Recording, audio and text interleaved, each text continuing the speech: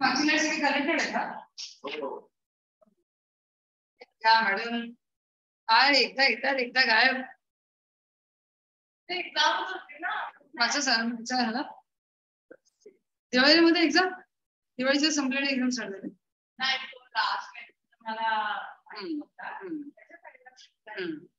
हा विचारा पण डेडिकेट 9 वाजल्यापासून बसला लेक्चरला आमचे मॅडम. चला आज आपल्या कन्फर्मेशन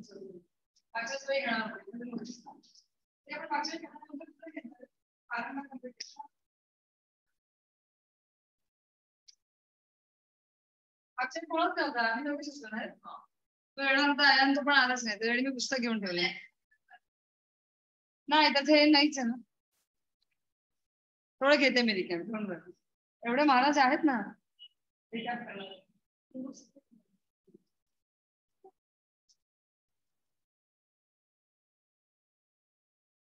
आले आहेत स्कूलमध्ये मार्क्स आले. हा तर एवढं काय लागायचं कमी किंवा जास्त असिंग काय आहे ना 45 आउट ऑफ 80 मराठीमध्ये का रे एवढे मिस्टेक्स सुद्धा लेखन. आणि कशात गेले म्हणजे ग्रामर मध्ये काही क्वेश्चन आन्सर्स व्यवस्थित पाठ नव्हते गेले पण तुझा पाठांतर तर आहे मला कशात गेले कशात.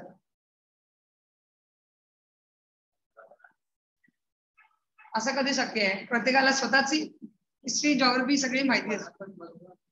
अरे हो पण निबंधामध्ये गेले असतं बरोबर आपण लेखन काढले असतं समानार्थी विद्यार्थी वेगळा आले तिथं. हा ते दोन तीन मार्काचे पण असंच थेंबे थेंबे सागर मध्ये थेंबे थेंबे म्हण सुद्धा माहिती नाही आपल्याला. थेंबे थेंबे तळेसच ठीक आहे तळे आणि सागर हा ते हिंदी मध्ये मिक्स झालं काय रे तुम्ही लोक 70च्या जवळपास दोघं कोणती सांगू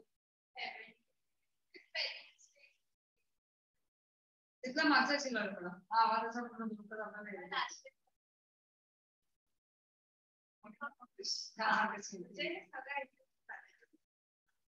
छान क्या करे चालणार नाही तर काय करू.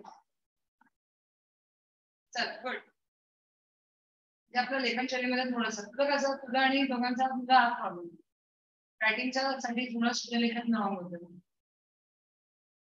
लक्ष द्यायची गरज नाही.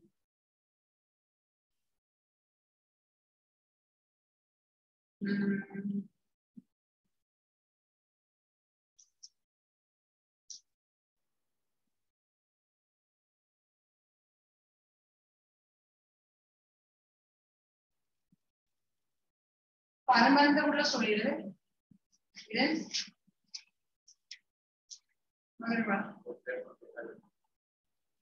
तो मोठे क्वेश्चन मध्ये आहे का लंच नाही काहीतरी करतात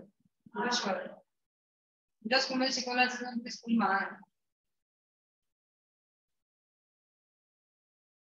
पण कोशामध्ये सगळं नाही कटायचे मला इकडे स्टोअर करतो म्हणजे नाहीये ते बोर्ड मध्ये विचारणारच नाही स्कूलमध्ये भले घेऊन आणि जेव्हा समजायचं मला डाऊटफुल आहे मागचा काही नव्हता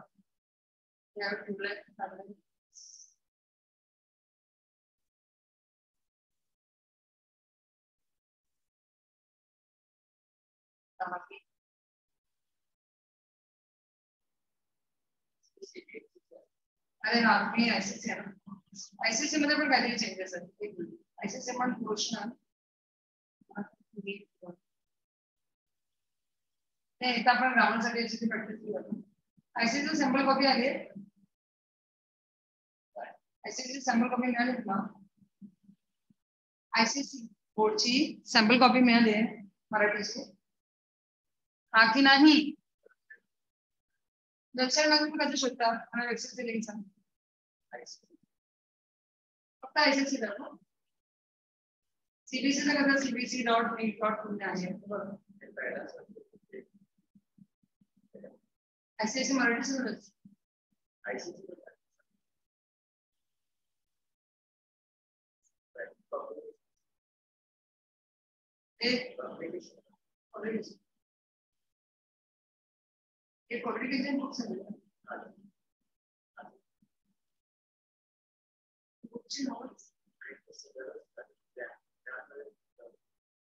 अच्छा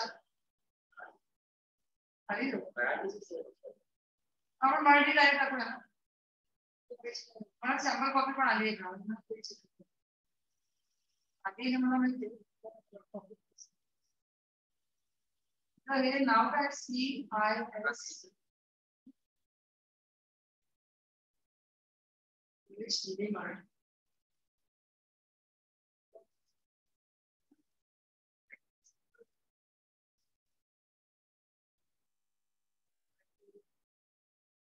कंट्रीब्युशन आला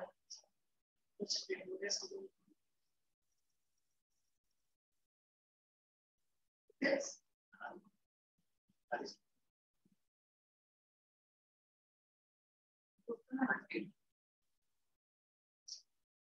आज सगळं कॉपी आले ना. आपण एकदा सिलेबस बघूया आणि समजूया डाउनलोड करायला किती आहे ते. डाउनलोड नाही पण येतं सगळे पेज असे login register to download login करायचं. बघ नोटबुक मध्ये तुम्ही दोघे पण लिहून घ्या. आपल्याला परत परत बघायची गरज नाही. लिहा ICSE Marathi paper pattern edit टाका.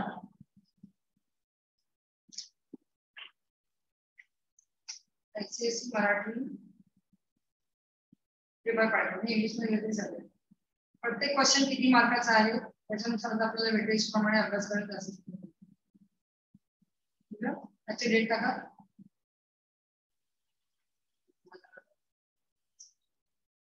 अयान त्या पहिला प्रश्न निबंध लेखन. निबंध लिहा.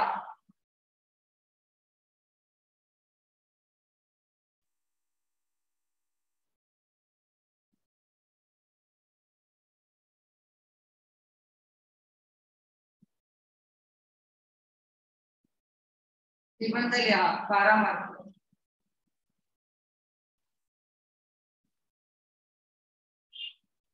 त्याच्या खाली आता एक एक पॉइंट पण सांगते. कुठल्या कुठल्या प्रश्न निबंध येऊ शकतात. पहिला लिही कल्पना.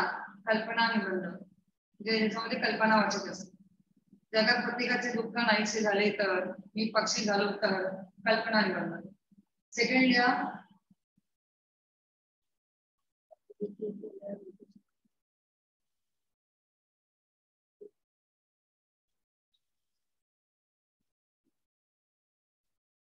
अनुभव सांगणारे. बघा आता मला तुम्ही याचं सांगा कशाविषयी अनुभव असेल ना हे वाचून दाखवा. असे म्हणतात की योग्य वेळी योग्य काम केले की नंतरचा घोटाळा वाचतो. वेळीच काळजी घेतली की पुढे येणारे मोठे संकट टळते. एखादे काम नियोजनबद्ध आखून केले की वेळ वाचतो. तसेच ते काम वेळेत पूर्ण होते. त्यामुळे अनेक इतर कामे करण्यास उत्साह प्राप्त होतो. कोणतेही काम करण्यास कंटाळा येत नाही. आयुष्य उल्हासित आणि उत्कंठावर्धक होते. तुमचे अनुभव लिहा. त्याच्यावर तुम्हाला कुठल्या निबंधाचं नाव असेल कुठला टॉपिक आहे ते सांगा. याच्यावर तुम्हाला कळत असेल ना कशाविषयी निबंध लिहायचा आहे. बघा पुन्हा एकदा वाचतो. असे म्हणतात की योग्य वेळी योग्य काम केले तर नंतरचा घोटाळा वाचतो. ते प्रकट होतं. वेळीच काळजी घेतली तर तुमचे संकट टळून जाते. एखादे काम नियोजनबद्ध आखून केले की वेळ वाचतो. तसेच ते काम वेळेत पूर्ण सुद्धा होते. हे निबंधाचे टॉपिक आहे. त्याच्यामुळे तुम्हाला कळलं कुठला निबंध लिहायचा आहे कशाविषयी लिहायचं टॉपिक. अरे हो मग तू काय लिहिलंस. पण ह्याच्यात काय बघा हे सगळे मुद्दे असा एक्झाम मध्ये असतात की एक्सपिरियन्स द्या. आपण एक्सपिरियन्स घेण्यासाठी तुम्हाला कशाविषयी लिहायचं आहे ते तुम्हाला काय कळलं. योग्य वेळी योग्य काम केले पाहिजे. वेळेचं नियोजन केलं पाहिजे. नियोजन पद्धतीने वेळ काम केलं तर वेळ वाचतो आणि इतरही कामं करतात. Very good. अनुभव आहे त्याच्या बाजूला वेळेचे महत्व. मग सॅम्पल पेपर मध्ये टॉपिकचं नाव आहे वेळेचे महत्व. निबंधाचं नाव काय एवढं मोठं लिहिणार? तुम्ही शॉर्ट मध्ये टॉपिक निवडणार ना? हा, वेळेचे महत्व. आता तुम्हाला एक्झाम मध्ये असेच टॉपिक येणार.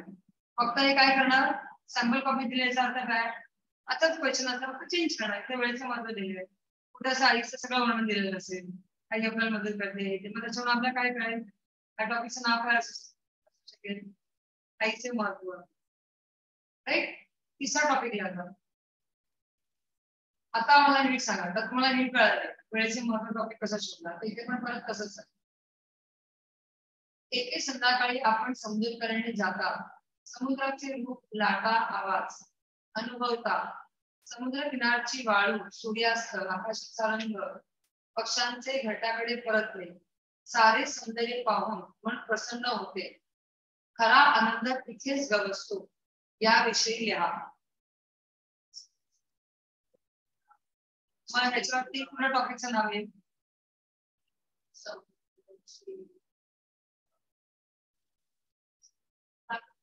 मी पाहिलेला समुद्र किनारा. Please write. बघ ना, कारण त्याच्यात तो थोडा एक्सप्लेन आहे.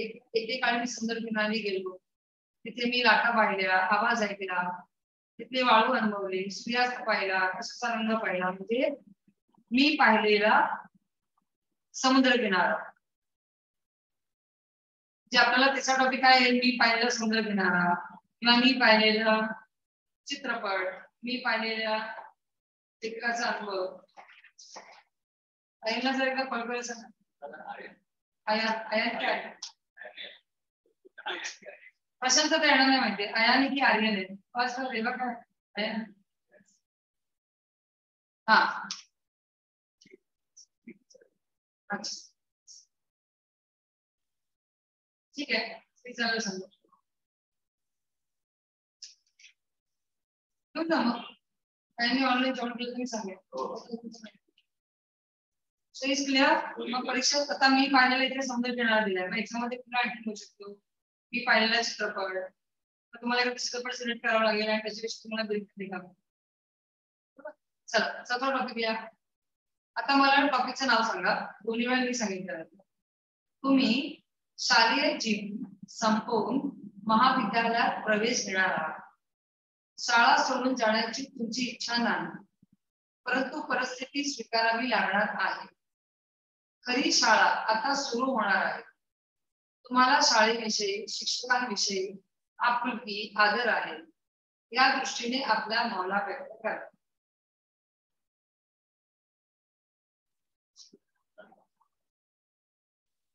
जीवनाचा मोठा कदम म्हणजे पाऊल काय. अरे कशाविषयी आहे सगळं काय विचारलंय. तू कदम लिहिलं असेल त्याच्यामध्ये काय आणणार, सगळं तुझं लाईफ त्याचे सगळ्या नकोच ना.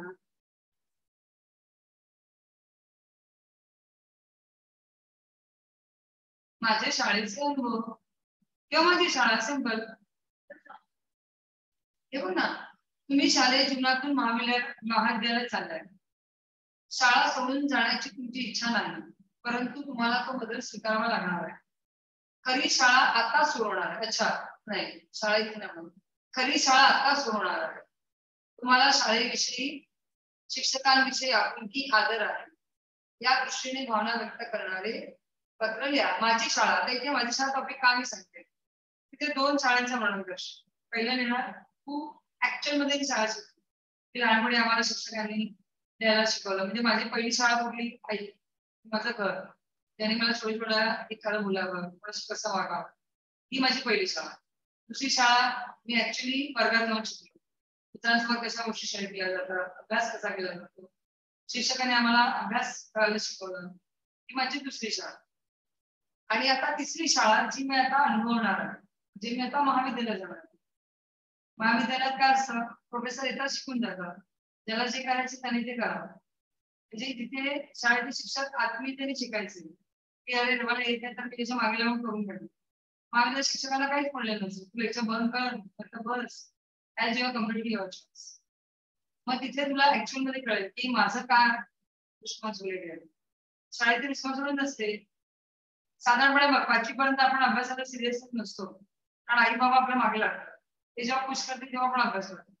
6वी नंतर जेव्हा ते इग्नोर करायला लागतात त्यानंतर कुठेतरी वाटतं अरे ते इग्नोर करतायत पण आपल्याला पास व्हायचं, आपण थोडं लक्ष घालतो. आणि कॉलेजमध्ये तर टीचर पण इग्नोर करतात. टीचर काय करतात, टॉपिक शिकवतात आणि म्हणतात हे काय असं पण नाही टेक्स्टबुक दिला चॅप्टर वाचा. कॉलेजमध्ये असं नसतं. माझ्या टॉपिकचा पुस्तक पण तुम्ही शोधा, ते कुठल्या टॉपिक मध्ये आहे, तुम्हाला त्यातले नोट्स कुठले बनवायचे, everything you have to do. माझी शाळा टॉपिक आहे. माझी शाळा मी चॅलेंजिंग टॉपिक आहे. आता बघितलं, तुम्हाला साधा निबंध निवडण्यासाठी तुमच्या जवळपास 10 मिनिटं याच्यातच जाणार. तो टॉपिक वाचून समजायचंय एक्झॅक्टली मला निबंध काय आहे. निबंध भरकटला तर काय होईल, टॉपिक कन्फ्युज होईल. हे डायरेक्ट आहे. पण जगातील प्रत्येकाचे दुःख नाहीसे झाले तर पण हा टॉपिक किती विचार करणार. दुःख नाहीसे झाले तर म्हणजे तुला आधी दुःखाची कल्पना द्यावी लागेल. जगात सुखी असा कोणीच नाही. श्रीमंत माणूस कुठे सुखी नको, ते आजार पण लागणार, घरातला एकटेपणा आहे, पैसा खूप आहे पण पैशाने आपण माणसं घेऊ शकत नाही. हे सगळं तुला खूप लॉजिकल घ्यावं लागेल. मग अशा वेळी शाळेचा निबंध त्यातला सोपा आहे. ठीक आहे, लिहिले 12 मार्क निबंध लेखन आणि टॉपिकचे नाव लिहिले लेखणी.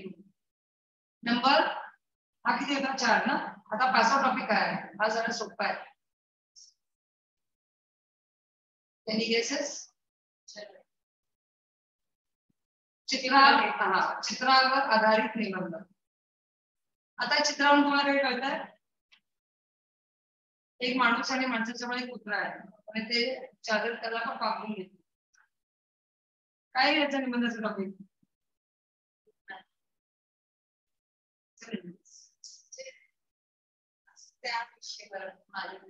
हा मग टॉपिकचं नाव चित्रावर आधारित निबंध लिहावे.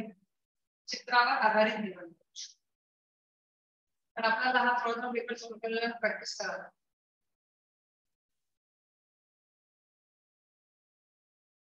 चांगला सगळ्यात बेस्ट वर्ड आहे भूतदया. पहिल्यांदा ऐकलं शब्द रे, भला दुसरा उकार भूतदया. भ मोठा ऊ, भ भटजी, हा मोठा ऊ, मोठा ऊची मात्रा लावायची. तू पण मोठा ऊ लिहिलास, हा त्यांनी बाजूला ऊ लिहिलाय ते सांगते. ऊ त द या आणि ब्रॅकेटमध्ये आता तुमचा साधा सोपा शब्द सांगतो. प्राण्यांविषयी प्रेम.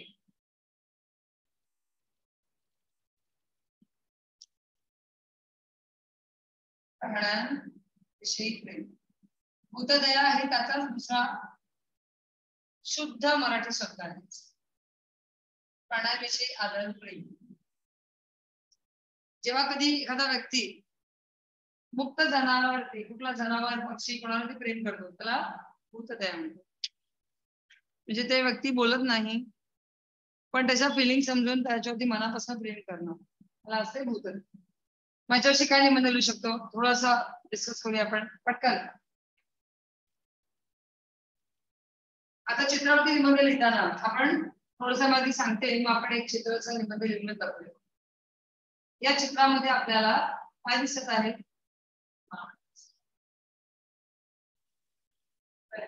हे लिहिलं. त्याच्या पुढे एक माणूस आणि कुत्रा दिसत आहे, पण ते माणूस त्या कुत्र्यावरती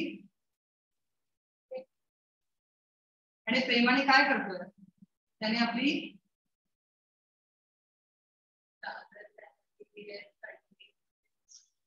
व्हेरी गुड पुढे, आणि त्यामुळे त्या कुत्र्याला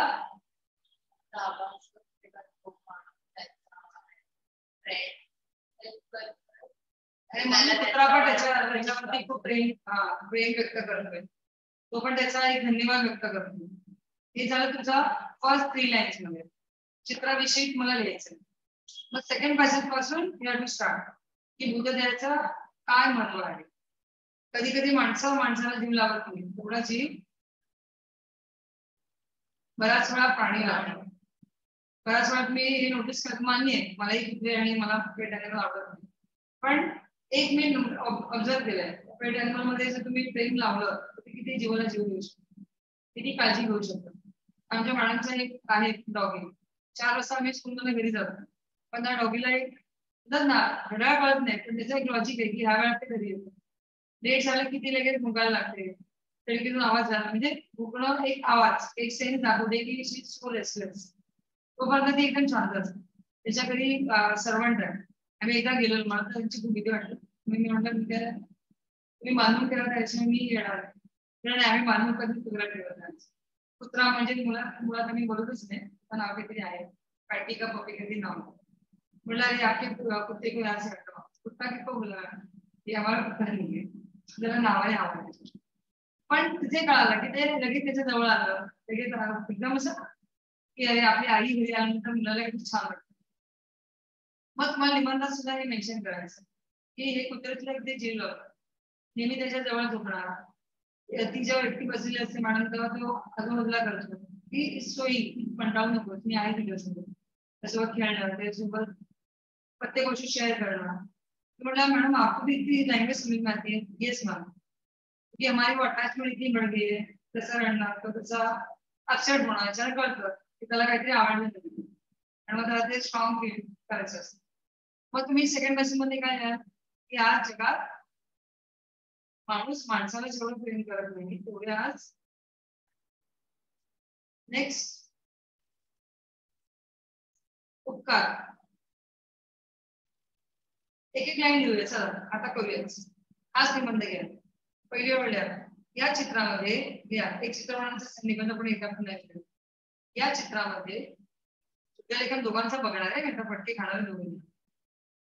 या चित्रामध्ये 10 पेक्षा जास्त मिस्टेक झाल्या तेव्हा 10 मिस्टेकची कन्सिडर केली. पुन्हा एक निबंध पूर्ण लिहावा लागेल तो पण आपण 230 ते बसून बघा तुम्ही. या चित्रामध्ये काय एक माणूस कुत्र्याच्या जवळ बसला आहे त्या कुत्र्याला घेऊन बसलाय असेल. एक माणूस कुत्र्याला घेऊन बसला आहे.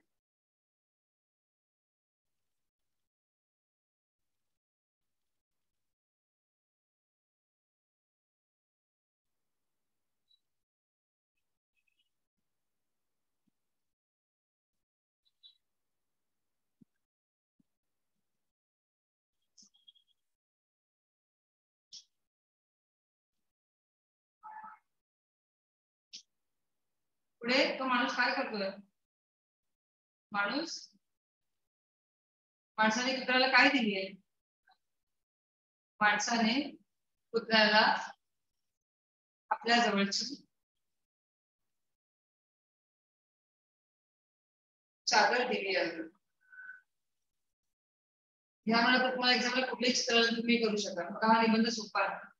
बाकीचे पहिल्या चौडामध्ये खूप विचार करणारे निबंध चित्राचं जरा तरी येईल.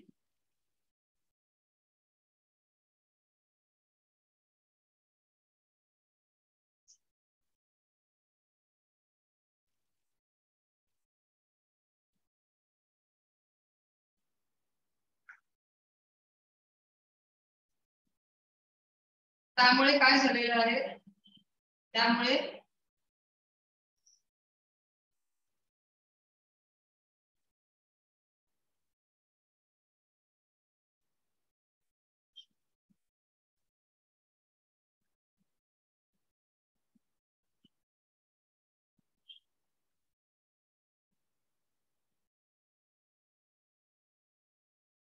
कुत्रा माणसाच्या जवळ जाऊन धन्यवाद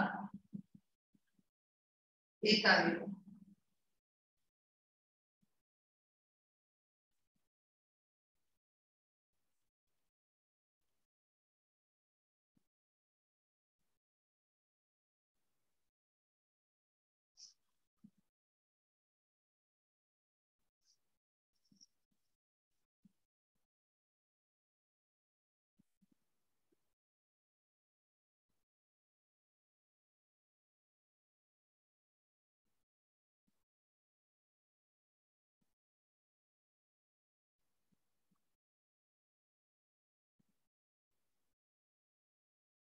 सेकंड पॅसेज. तर सेकंड पॅराग्राफ मध्ये मी तुम्हाला एक हिंट देणार, तुम्ही दोघांनी मिळून एक वाक्य त्याचं म्हणायचं.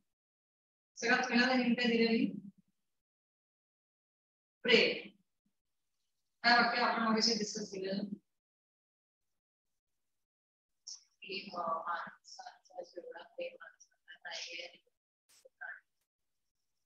प्राण्यांची माणसावर. माणसं प्रेम बघ, तू असं निगेटिव्ह सेंटेन्स लिहू शकत ना, तुला माणसं आवडत नाही प्राणी आवडत. आज माणसांचा प्रेम किंवा असं म्हणणार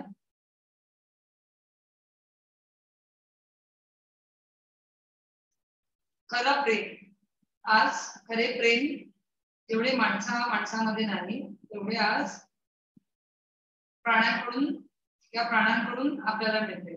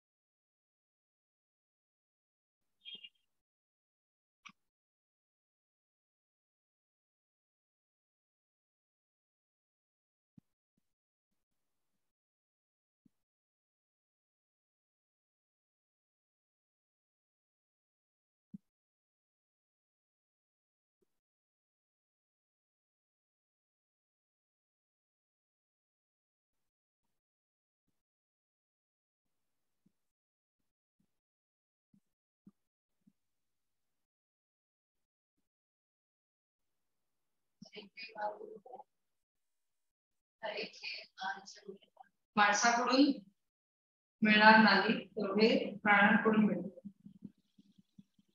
माणसाकडून मिळणार नाही.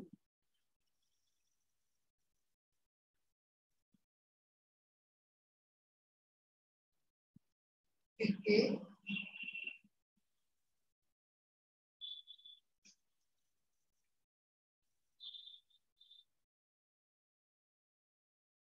प्राण्यांकडून मिळते.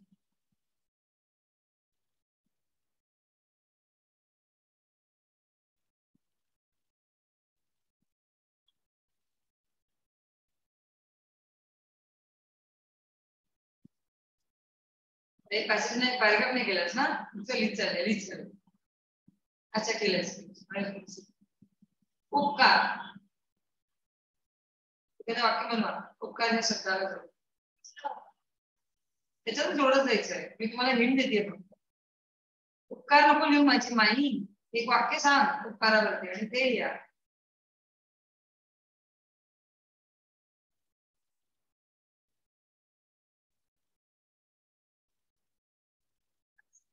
उपकार म्हणजे एहसान. प्राणी कधीही त्यांच्यावर केलेले उपकार, तुम्ही त्यांना काही मदत केली, जखमी कुत्राला थोडं औषध दिलं किंवा त्यांना काही खायला दिलं, तर ते कधीच त्याचे उपकार. येस, तुमच्या सगळ्यांना कुत्राला तुम्ही दोन दिवस खायला द्या, इतरांना चालेल पण तुम्हाला कधीच चावणार, कारण त्याला ते उपकाराची जाणीव असते, त्याने मला कधी खायला दिलं. तुमच्या सोसायटीत ती मॅडम येते, काय सगळं माहिती नाही. त्याची सोसायटी काय आहे, पुन्हा रस्त्यावरती कुठे असा कुठला जखमी मिळाला तिने काहीतरी मेडिसिन घेऊन ठेवलेलं पावडर, ती मध्ये प्रत्येकाला लावते. त्यामुळे काय सोसायटी सगळे कुत्रे सगळ्यांकडे होते, तिला कोणी काहीच करत नाही. ते देरी हा, प्राणी कधीही केलेले उपकार विसरत नाही. उलट वेळ प्रसंगी मदतच करतात. बरोबर ना? आता बघ, तुझ्या सुचडल्या कुत्र्याला एकदमदा खायला दिलं, रात्रीच्या वेळी कधी तू एकटी आहेस, तुला कोणी अननोन पर्सन आहे, तो कुत्रा येणारच आहे, कुठे मुंकणारच, तुला त्रास देणारच, आणि त्याला कुठेतरी फील असतं की बाबा ही घाबरलेली म्हणजे नक्कीच काहीतरी असतं. ही जाणीव प्राणांमध्ये खूप स्ट्रॉंग असते. भले तू काही बोलली नाहीस, पण त्याला काय जाणवलं, त्याला का थोडी काळजी वाटते. बरोबर. लिहिलं वाक्य काय लिहिलं आता? वेळ प्रसंगी मदतच करते, मदतच करतात. म्हणजे इनडायरेक्टली तुमच्या सोसायटीची ती काळजी पण घेतात. त्या गेटच्या जवळ येणारा अननोन पर्सनला गेटमध्ये शिकवणच देत. कोण पण आहे कशाचा येणार नाही तिचा मेसेज आला. हा वेळ प्रसंगी मदतच करतात. नेक्स्ट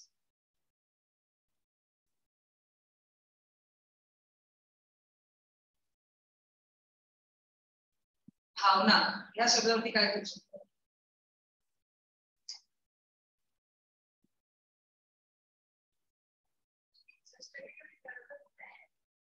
आणि आता मग हे असे वरचे 3 टॉपिक आहेत. त्याच्यावरती काय लिहू शकतो आपण? सांग. जीवनातले दुःख नष्ट झाले तर तू लाईफ मध्ये किती दुःख अनुभवलेस की त्याच्यावरती पूर्ण निबंध लिहू शकतो? लिहू शकता?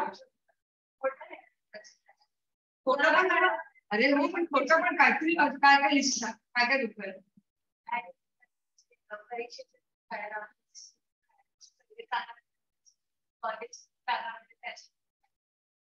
हे तर काहीच नाही. स्टुडंट लाईफ दुःख आहे.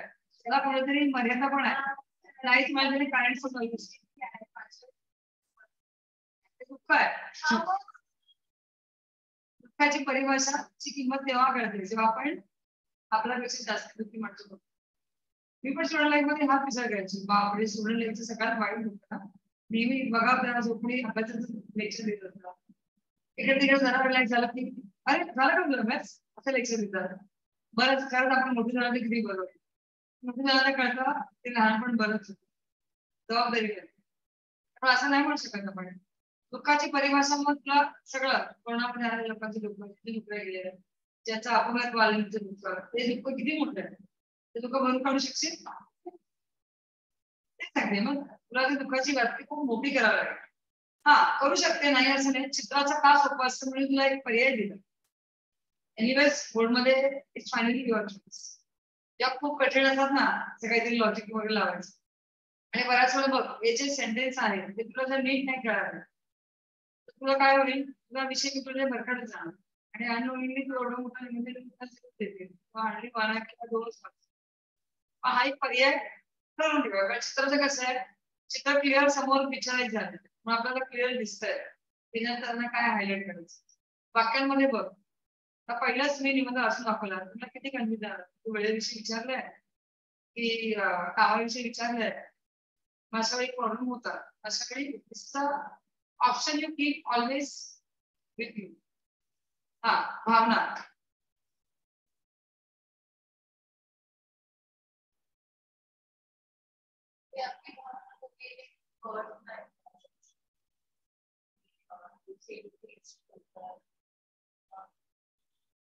प्राणी नेहमी आपल्या भावनातून बोलतात. प्राण्यांना बोलता येत नाही पण त्यांच्या भावना ते वागण्यातून व्यक्त करतात. किंवा असं म्हणूया आपण प्राणी माणसाच्या भावना खूप जवळून समजून घेतात आणि त्यांना मदत करतात. जे माणसाला इतरांना कोणी सांगावं लागतं अरे तुम्ही हे केलं तो हे करत तिथे त्यांना सांगायची गरज नाही. ते त्यांच्या फिलिंग समजून घेतात. त्याने असं एवढं केलं ना मला याच्यासाठी मदत करणं भाग आहे. म्हणजे सोसायटीत 4-5 सूत्रांना सांभाळल्यानंतर सोसायटीत एकच पाहिजे ती त्यांचं औषध पाणी पण करते खाण्याप्रमाणे देते पण त्याचा बेनिफिट कोणा सोसायटीला होतो. आणि ते 4 पत्रे नेहमी गेटवरती बसलेलीच असतात. मग गेटमधला कोणीच अननोन पर्सन डायरेक्ट आतमध्ये येऊ शकत नाही. तिथे मुंगळालाच म्हणतात. मग त्या आमच्या सुरेंद्रकडे माणसाला जाऊन सांगा तेवढं जावं लागतं. मग त्याला जो घेऊन गेला तर ते सिम्पल साईड ते हा त्यांच्या ओळखीचा कोणतरी आहे. ते इन शॉर्ट आम्हाला एक सिक्युरिटी मिळाली की सोसायटी असं कधीच होत नाही. म्हणजे खूप मुखाला लागलं तर कोणाला तरी येतात ना अलर्टनेस तरी 5 मुद्दे होतात कोण बोलायला असेल घेतात त्यामुळे भिकारी मागणारे कोणीच आमच्या गेटमध्ये येत नाही. कारण त्यांना माहिती आहे ते 4 आत लांबच राहतात. त्याचं बेनिफिट आम्हाला काय झालं तर एका बाईमुळे आता कोणी सोसायटी सेफ झाली. सिक्युरिटीचा टेन्शन गेलं कारण त्याला उपकाराची जाणीव झाली की ही बाई या सोसायटीत राहते त्यामुळे आता आम्हाला त्यांची काळजी घेणं आमचं काम. प्राणी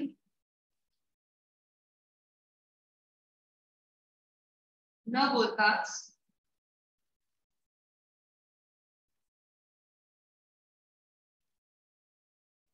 दुसऱ्यांच्या भावना समजून घेतात.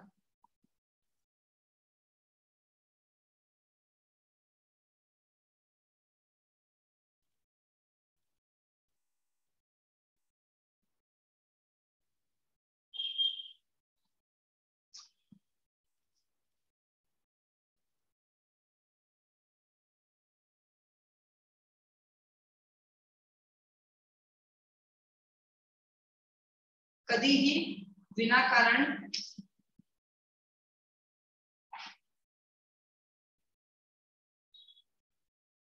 त्रास प्राणी देत नाही. बरोबर ना? कुठलाच प्राणी विनाकारण येऊन तुम्हाला मारणार नाही. काहीतरी तुम्ही केलेलं असलं पाहिजे. पहिली स्टेप तुमची कुठेतरी असणार. तुम्ही दगड मारलाय त्याच्यापासून लांब पळालाय तरच तो तुम्हाला त्रास. अदरवाईज प्राणी कधीच कोणाच्या वाटेला कधीच जात नाही. ते बघा रस्त्यावर ते आराम बसलेलं असतं. हा तू पहिली उंगली केलीस की मग कसं होणार नाही. आणि कधीच कोणाला त्रास देत नाही. उलट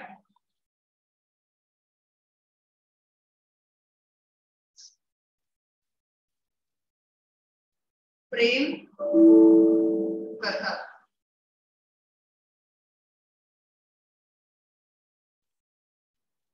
ठीक है. I think so is enough. झाले 10 वेळी झालं. बघ खूप निबंध किती मार्काचे आहेत? 15 ना. तुम्हाला म्हणायला लागेल 12 वेळचं सांगितलं. 12 वेळी झालं त्याच. हा बाकी तर तुम्ही नंतर तुमच्या एखाद्या तुमच्या स्वतःच्या मुद्द्याचं पण याच्यात प्रण टाकू शकता की मी पाहिलेला कुत्रा किंवा मी पाहिलेली मांजर पेट अॅनिमल कुठलं पण घ्या.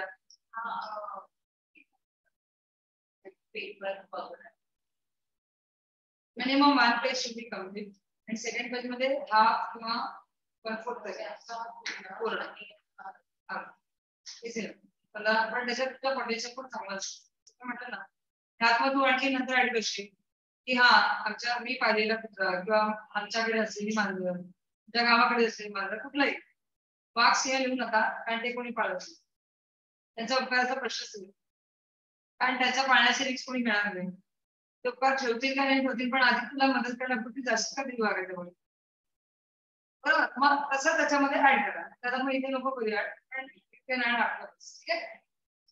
पुढे लिहा प्रश्न क्रमांक 2. जे असे 5 पैकी कुठला पण एक टॉपिक किंवा निबंधाचं निवडायचं फॉर 12 मार्क्स.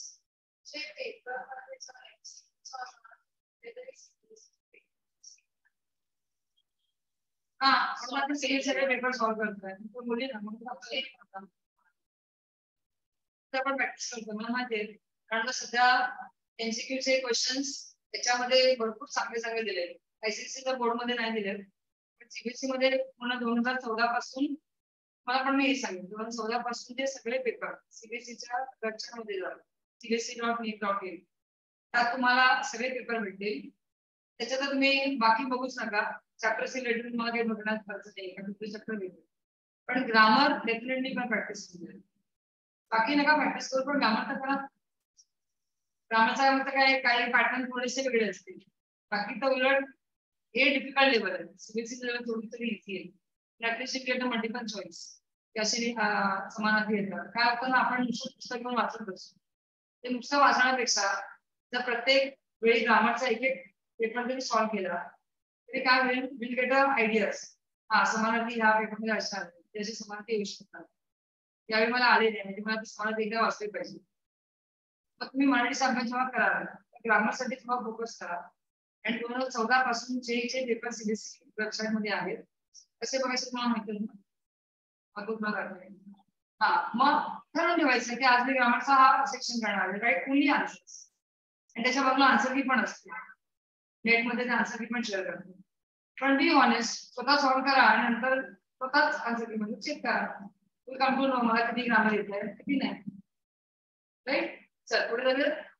प्रश्न क्रमांक 2 पत्र लेखन. पहिलं पत्र आहे अनौपचारिक पत्र. हा तर अनौपचारिक पत्र इन्फॉर्म म्हणजे काय करेक्ट. पण डायरेक्टली रिलेटिव्हचं पत्र अनौपचारिक शब्दाला कठीण म्हणतो. Relative letter.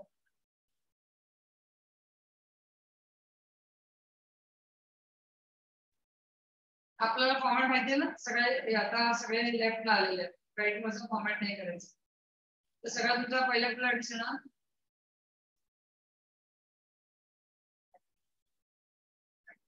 आता ते प्रतिभागाची गरज नाही. दिस द लाईफ लेटर आणि तुम्ही जे कसं लिहिलं की बावन बंगला पनवेल आणि मग हे एक तारीख टाकली त्याच्या खाली आदरणीय आजोबा हा दिनांक येणार ना डेट आणि मग त्याच्या खाली आदरणीय आजोबा विषय वगैरे लिहायचा आणि तुम्हाला डायरेक्ट लिहायचं. मग आदरणीय आजोबा नेक्स्ट टाइम मध्ये एक गावाचा फॉर्मॅट लिहून ठेवा. ते तुम्हाला कट करा तिथे फॉर्मॅट लेफ्ट साईडला सर्व ऍड्रेस लेफ्ट असे लिहा. सर्व ऍड्रेस लेफ्ट प्ले राईट करायचं नाही. आता फॉर्मॅट मी चेंज करू लेफ्ट त्याच्या खाली लिहा. हा तुम्हाला शिकवलंच आहे ना आधी फॉर्मॅट लिहिला होता. म्हणून तुम्ही कुठला तरी वेबसाईट म्हणून बघाल ना तुम्ही एखादी त्याच्यामध्ये काही ऍड्रेस राईट आणि काही left. So don't get confuse but you remember at to right everything is left. Now left मध्ये खाली नाव पत्ता दिनांक सगळं लेफ्ट मध्ये लिहा. बघा कसं लिहायचं. पुढे एक नाव टाका. नाव पत्ता जसं मी आता म्हटलं ना बावन बंगला जिथे तुम्ही राहता पत्ता दिनांक त्याच्या खाली लिहा आदरणीय आणि एक उदाहरण लिहून ठेवा. आजोबा बाबा डिपेंड्स काय असेल एक उदाहरण लिहिलं आपण आणि एक्झॅक्टली त्याच्या खाली नाही लिहायचं. थोडासा मार्जिन सोडून लिहायचं. सप्रेम नमस्कार असं पण लिहितात किंवा तुम्हाला काय शिकवले सर ना मी शिकवले की सप्रेम नमस्कार दिले की साष्टांग नमस्कार घेतले नमस्कार पण शुअर हा पण एक फॉर्मॅट असतो पण इट्स नॉट रिक्वायर्ड. जे तुम्हाला स्कूलमध्ये दिले तेच फॉलो करा. सप्रेम नमस्कार दिला तर तेच घ्या. आणि मग इथून विषय विषय म्हणजे विषय वस्तू. डोंट राईट विषय. हा विषय वस्तू म्हणजे डायरेक्टली सुरू करा. आजोबा बरेच दिवस झाले तुझे पत्र मिळाले नाही कसे आहात तुम्ही ते. आता ह्याच्याविषयी आपण जास्त नको डिस्कस करूया. मिनिमम 2 परीक्षा मिनिमम पॅराग्राफ 2 असले पाहिजे. 3 असले तर हरकत नाही पण मिनिमम 2 तो पाहिजे. पहिल्यामध्ये नॉर्मल खुशाली सेकंड मध्ये एक्झॅक्टली कशाविषयी तुम्हाला बोलायचं की आजोबांची प्रकृती बरी नाही हे तुम्हाला कळालंय. मग तुम्ही सेकंड मेसेज मध्ये कळणार की बाबा आजोबा तुमची नियमावली बनवा. पूर्वीसारखं तर तुम्हाला धावपळ करणं जमणार नाही. मग निवांत सगळं काम कसं होईल ते पहा. सगळ्या जेवणाच्या वेळा पाळा. हे सगळं तुम्ही सजेस्ट करा. आणि त्याच्यानंतर इथेच खाली हा तुझा ऍड्रेस आहे. तुझं काय येणार आपली ना किंवा आपला नातू कुठलंही नाव लिहायचं नाही. हो तुम्हाला सांगितलं असतं.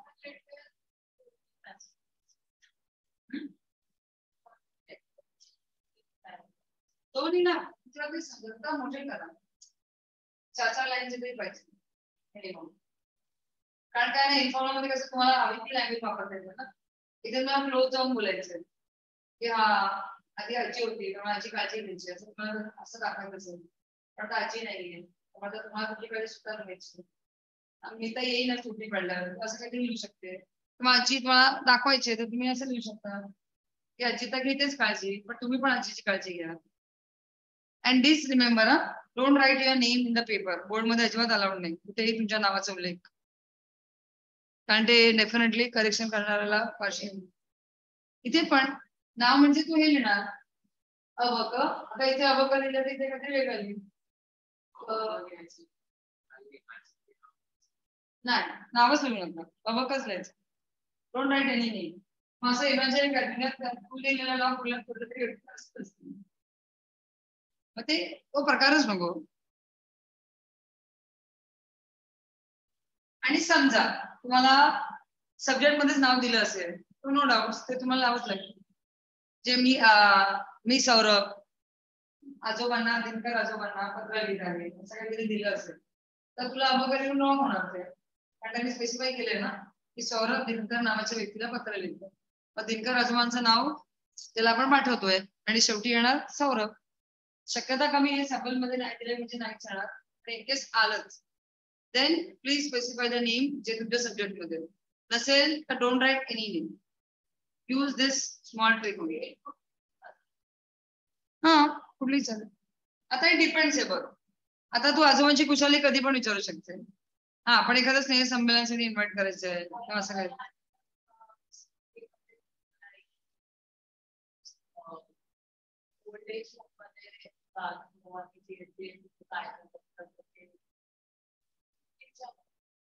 हा मग तिथे तू नॉर्मली कसं करणार नोव्हेंबर डिसेंबरच्या सुट्ट्यातला वेळ देऊ शकतेस. कारण मे महिन्याच्या सुट्टीत तर तुम्हाला कोणी घेऊन नाही जाणार. स्कूलच्या तर्फे जाणार असाल तर तुम्ही तुमच्या जाणार असाल तुम्ही कधी पण जाऊ शकता. तुम्हाला स्पेशली सुट्टीच्या कालावधी घ्यावा लागेल. म्हणजे तू एप्रिलला लेटर लिहिशील तुला मे ला जायचं असेल तर एप्रिलच्या लास्ट वीकला नॉर्मली डेट टाकायची. या तारखेला आम्ही नेक्स्ट आठवड्याला येतोय वृद्धाश्रमाला भेटायला. मग ते वृद्धाश्रमाला भेटण्याचं काय कारण आहे काय वाटलं किंवा तुम्ही एक्सपिरियन्स केला आणि मग तुम्ही आजोबांना तुमचे एक्सपिरियन्स शेअर करतात. तोच टॉपिक आलेला का ते वृद्धाश्रमाला भेटला आणि मग तुम्ही आजोबांना तुमच्या फिलिंग शेअर करतात की मला बघून खूप वाईट वाटलं आणि मला आता कळालं की आजोबांचं काय लाईफ मध्ये महत्व आहे. त्यामुळे आता जशी सुट्टी पडेल तुमच्या जवळ नक्की येईल आणि तुमची मी मनापासून काळजी घेईन. कारण मला कळालं की त्यांना प्रेम किती आवश्यक आहे. चलो नेक्स्ट इज हे झालं तुझं रिलेटिव्ह लेटर. आता दुसरं काय आहे ऑफिशियल लेटर. त्याला आपण म्हणूया औपचारिक. औपचारिक शब्द तुम्हाला समजायला सुद्धा कठीण जातो. इथे तुमचा ऍड्रेस कुठे असणार सगळे सेम एव्हरीथिंग इन लेफ्ट. इथे तुझा पहिला ऍड्रेस असणार तुमचा स्वतःचा जे ते स्वबघ जे काही बघ तुमचा पत्ता हे एकच ऍड्रेस असतो. फॉर्मल मध्ये दोन असणार ज्याला पाठवणार त्यांचं कारण एकच असतं. इथे मला दोन्ही पाठवायचे कारण ऑफिशियल लेटर कसं नाही गेलं तर ते रिटर्न येतं त्या नावावर. मग इथे काय होणार तुझा ऍड्रेस सगळ्यांना येते. जसं बस स्थानकाचं नाव द्यायचंय तुम्ही इथून व्यवस्थापकाला कॉल करताय किंवा महानगरपालिकेला कॉल करताय तर व्यवस्थापक.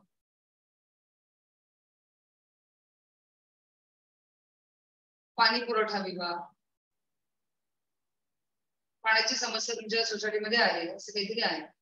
पाणी पुरवठा विभाग मुंबई. आता इथे डेटा कशी गरज नाही बिकॉज ऑलरेडी बी मेन्शन. मग इथे तुझा मध्ये येणार विषय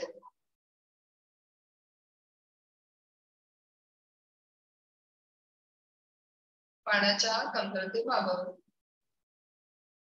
किंवा योग्य पाणी पुरवठा न झाल्याबद्दल. थोडीशी ऑफिशियल लँग्वेज वापरायची आहे. योग्य पाणी पुरवठा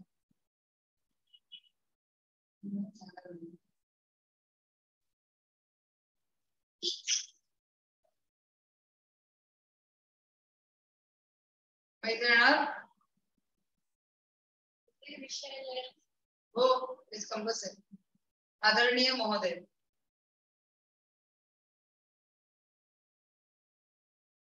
and then you start in 3 passages.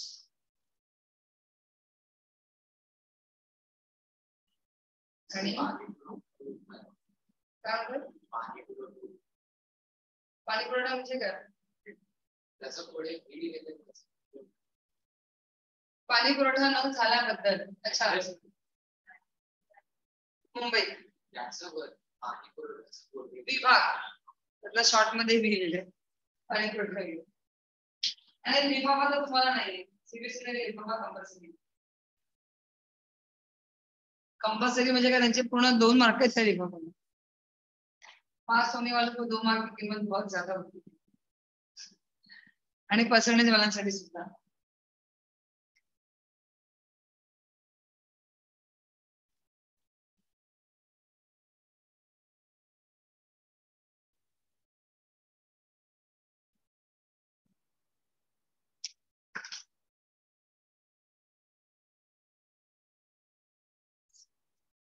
चला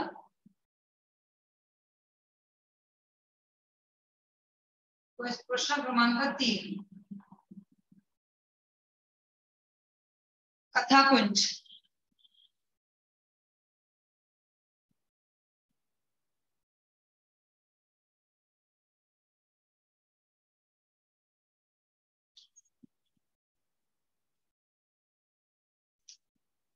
तुझ्या सोंडेचा गणपती आहे आणि तुझी ती सावित्री पण आहे. आपण मागच्या गेलेला सावित्री पैसे न देण्यापेक्षा आपल्या वडिलांना का बजावते. पण मग मागच्या तुला नव्हता म्हटलं हुंड्यासाठी तुला नवऱ्याला सोडते सरी फुटते उन्हाचे.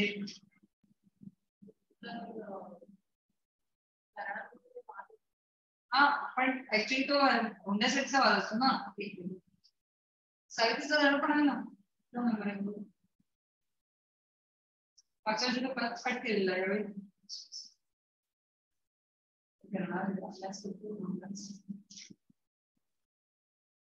रुस्वा. अच्छा अजून शिकवलं रुस्वा.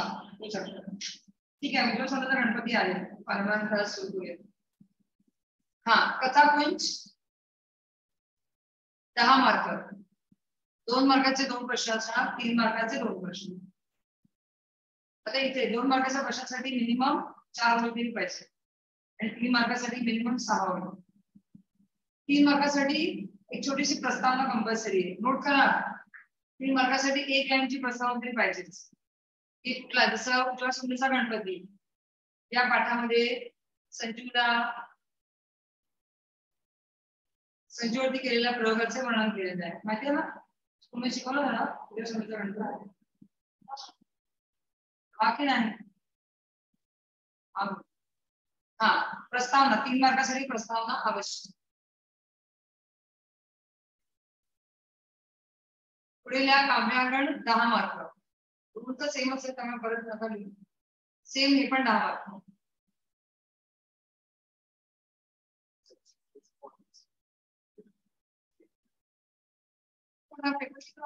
ग्रामर कुठे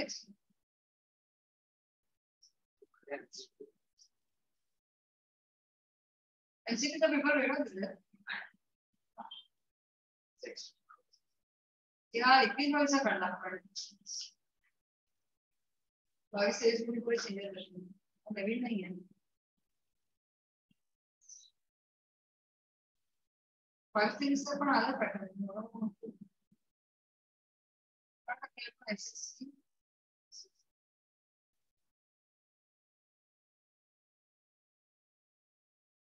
बोर्ड एग्जाम 2023 मध्ये काय दिसतं कंटेबल पण आलाय.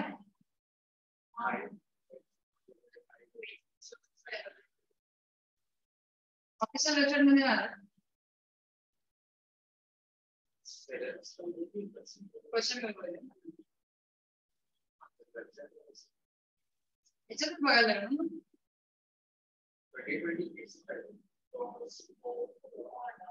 आपल्याला सॅम्पल क्वेश्चन पेपर हा आता ह्याच्यात जाऊ की काय नाही जाऊ. स्पेसिमेन कॉपी आली आहे मला पण माहिती आहे. ठीक आहे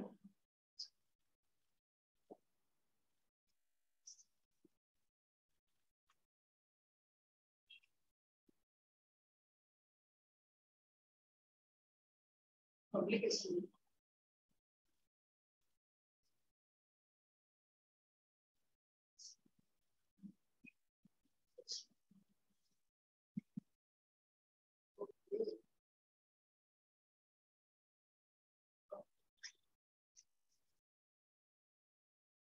त्याच्यात तुला वेगळं दिलंय. त्या मुलाकडनं बघून काय वाटतंय. एकदम पहिले निगेटिव्ह स्ट्रॉंग क्लिकेज म्हणता येईल. म्हणजे अपठित पण आहेत मला. निबंधानंतर क्वेश्चन नंबर 3 आहे अपठित. आपण क्वेश्चन मध्ये काय लिहिलंय काय लिहिलं. हा मग तिथे नंबरिंग चेंज होईल. तिथे नंबरिंग कसा कुठला नंबरला सांगते सेक्शन बी क्वेश्चन नंबर 5 3च्या इकडे 5 करा. तिसरा लिहा अपठित उतारा. जरा बघा असं आपण शोधून काहीतरी उत्तर लिहिलंय. Question number 3 is अपठित. Question 4 is a grammar. 5 is कथा कुंज आणि 6 is काव्यांश. 4 आहे ग्रामर, 5 कथा कुंज. हे ग्रामरचं किती मार्काचं घेतो? 6. हा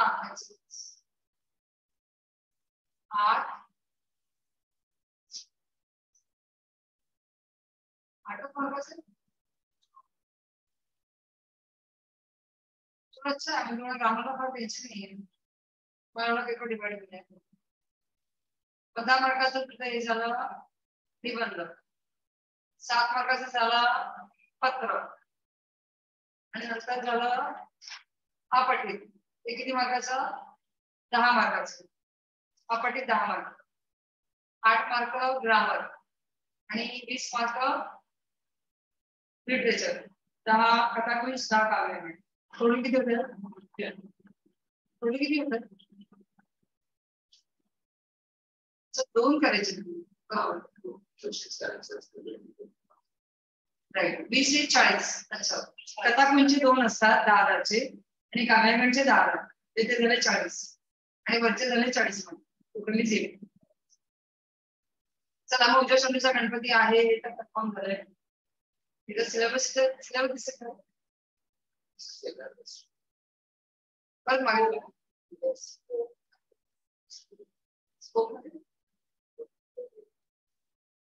about application division training publication. It's a publication. Syllabus पूरे में. और मैं syllabus डालो ना.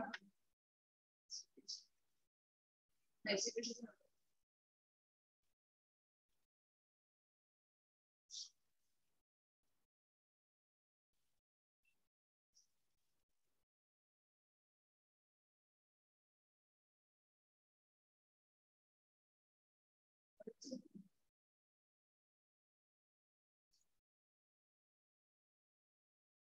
खाली स्कोर ते त्यांनी कुठले चॅप्टर टेस्ट दिले मराठी मराठी एक छोटासा स्कोर हे संस्कृत आहे.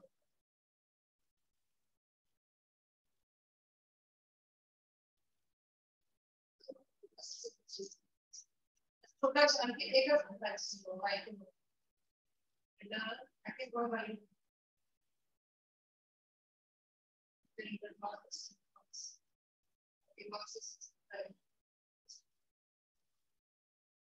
front sheet आहे की खाली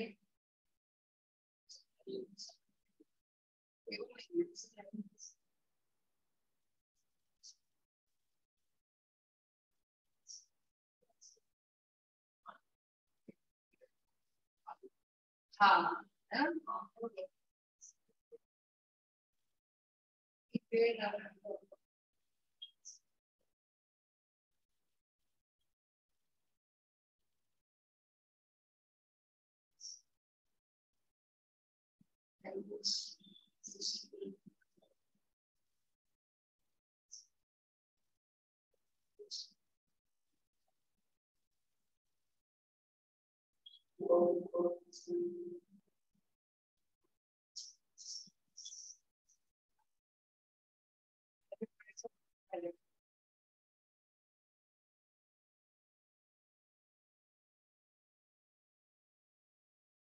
ठीक आहे. पण आहे नवीन पोर्शन मध्ये संकल्प करू.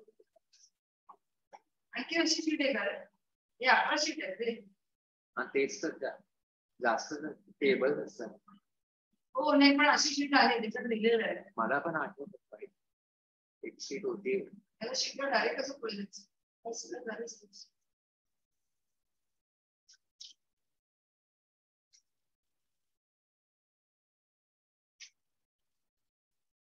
झाले 11 पेजेस.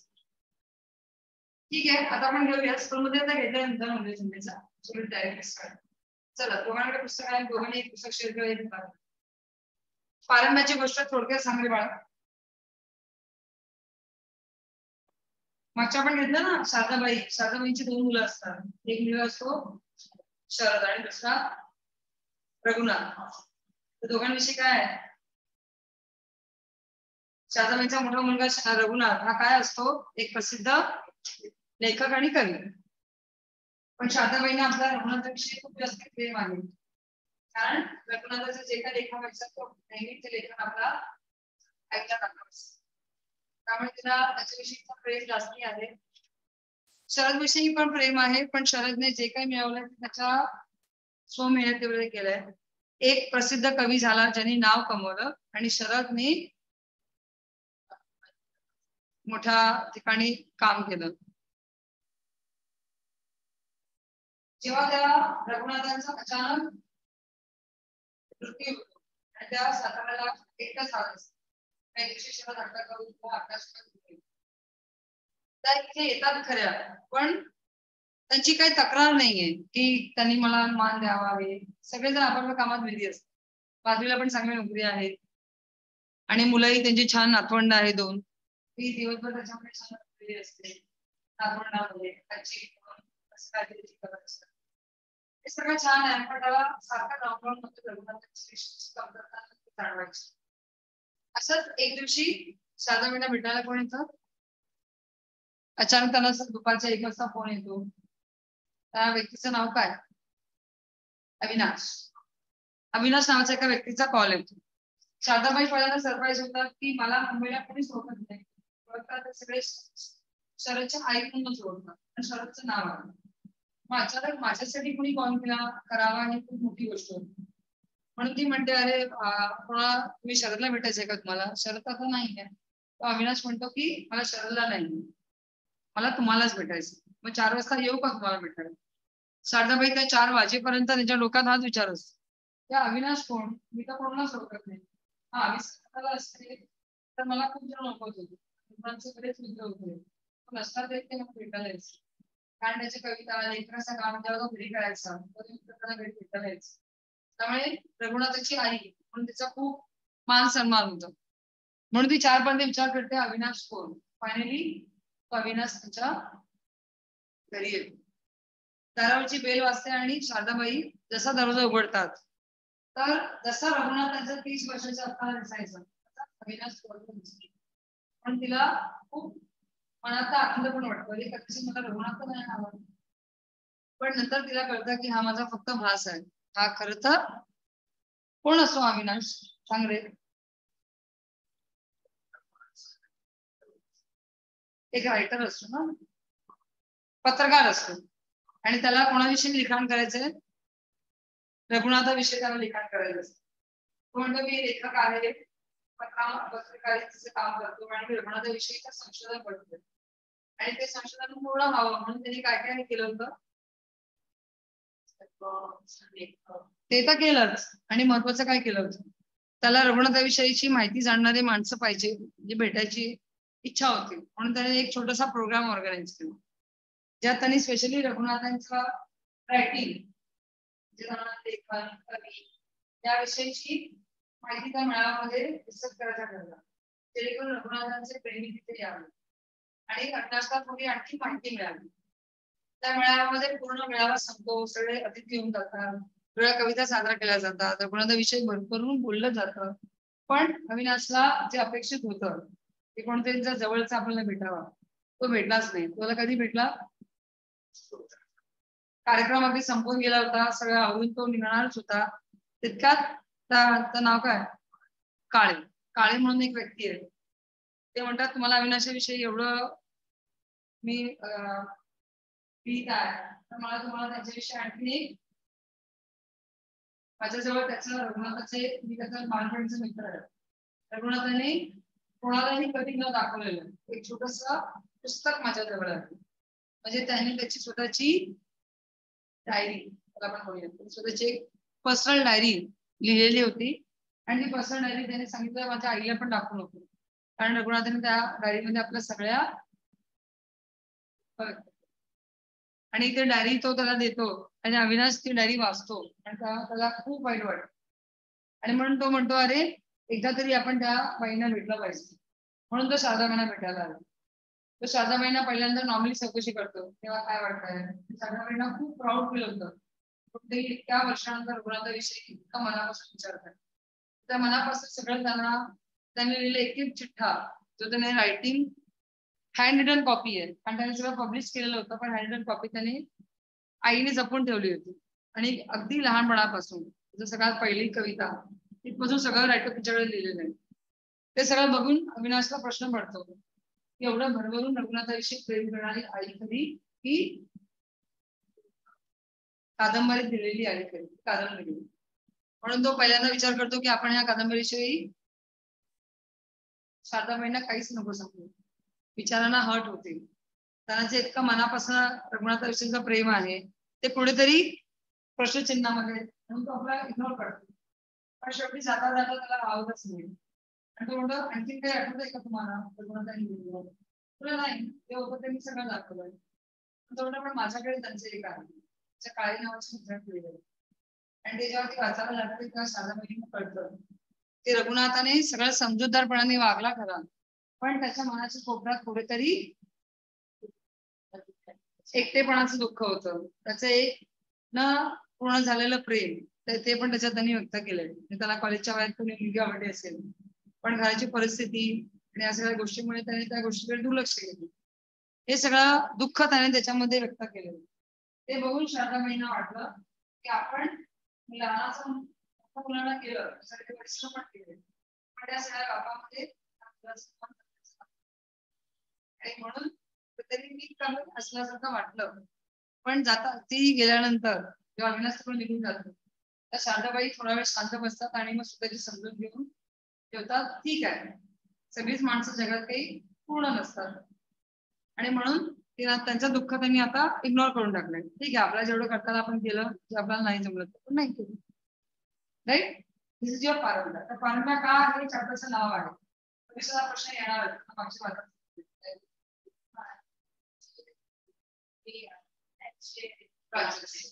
वडाच्या झाडाला पारंब्या आता हे का दिलंय, तर वडाच्या झाडाच्या पारंब्या लोंबतात आणि लोंबत लोंबत त्या एकदम खाली जमिनीपर्यंत येतात आणि हळूहळू त्यांची त्या पारंब्या जमिनीमध्ये रोखतात आणि परत नवीन ट्री निर्माण होतात. म्हणून या पारंब्या हा एक झाडाचा भाग आहे. तसं शारदाबाईंच्या जीवनातले हे सगळे वेगवेगळ्या आठवणी म्हणजे त्याचे पारंब्याचे भाग, आणि त्या पारंब्या त्यांनी सगळ्याच आठवण ठेवल्या. त्या रघुनाथाविषयीचं त्यांच्या प्रेम, हा चॅप्टर होता. त्याचा एक प्रश्न वाचायला सांगितलेला, वाचलास? 2 प्रश्न मार्क करून दिले ना. कुठले रे, पटकन सांगू. तिला पण दाखव.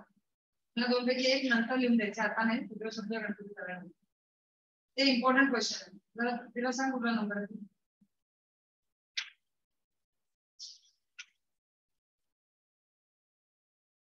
कुठल्या नंबरचा आहे तो?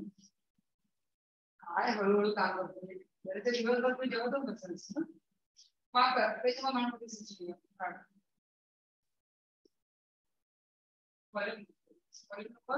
1 146 मधला क्वेश्चन 3, 5 आणि 8.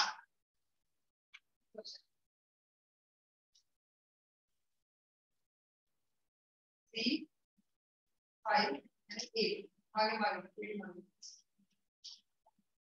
येस.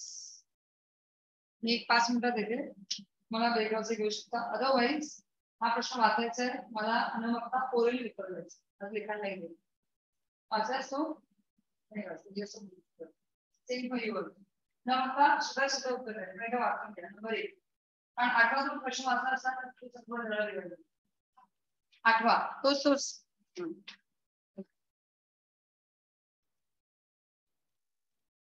आणि नंतर मग आपण ब्रेक नंतर उद्या सुद्धा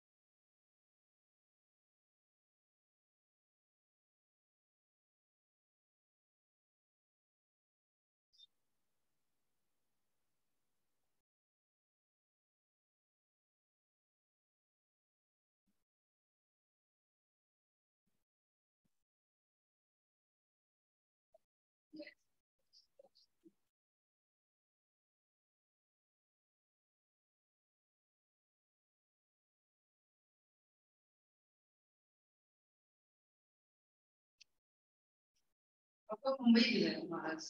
कोण पण होतं तुम्ही अरे काय EIP झालाय कोण तरी विचारायचं नाही म्हणे मी अरे गोष्ट साधण्यासारखं काय तुला तर गेलो म्हणजे वेकेशन संपली नाही वाटतं तुमची संपली वेकेशन. याच्या अजून वेकेशन नाही तो 8 तारखेला येणार आहे म्हणजे त्यांच्या 10ला वगैरे चालू होणार असेल.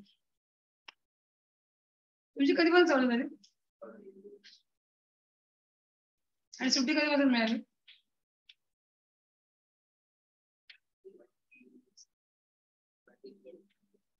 कमी मिळाले तुम्हाला मग 10 दिवस 10 दिवस सोडा 7 दिवस हा म्हणजे मेन दिवाळीच दिली 10वीच्या बॅचला फक्त ना सगळी पूर्ण स्कूल. बाकीचे मुलं कधी येणार इयर इन टाइम. त्यांची सुट्टी पण 23लाच चालू झाली ना 23ला सगळ्यांची सुट्टी चालू झाली ना. तुमचं रिओपनिंग थोडं लवकर केलं फक्त 10वी ना ते तर होणारच. आता हळूहळू ते तुमचं प्री बोर्ड वगैरे पण असेल. प्री बोर्ड प्रिलियम्स म्हणता तुम्ही का प्री बोर्ड. अच्छा ती 2 असेल ना. अच्छा मग त्या दोन्हीमध्ये 10 डिसेंबर पासून मग आपली युटीचे पण स्टार्ट होते ना. मराठीचा एकदम नंतर असेल सुरुवातीला मॅथ्स सायन्स. So ready. अरे एकदाच तर वाचायचा होता मला पूर्ण धडा माहिती आहे पूर्ण स्टोरी माहिती आहे आणि स्वतः शब्दात सांगायचंय मी जसे कनेक्ट करून पटकन. पहिल्यांदा मी ह्याच्याकडनंच ऐकलं नंतर 2 वेळा चॅप्टर ऐकले.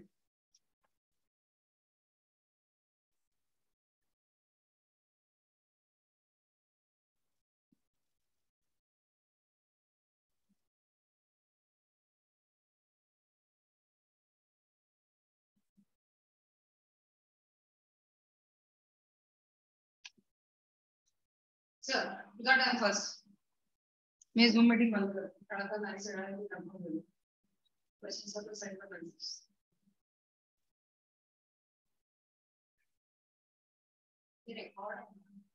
रेकॉर्डिंग नाही चालू हा चालेल चलो स्टार्ट. महाराज बोला पहिल्यांदा.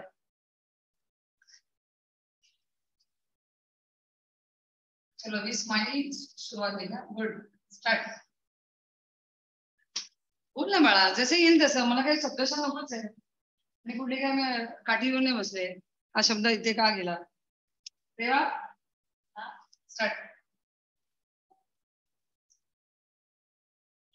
बस जगा हुशार एक नजर काफी है.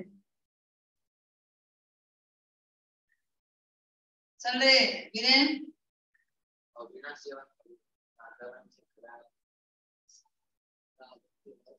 त्याला कळत नव्हतं की ते शाळेत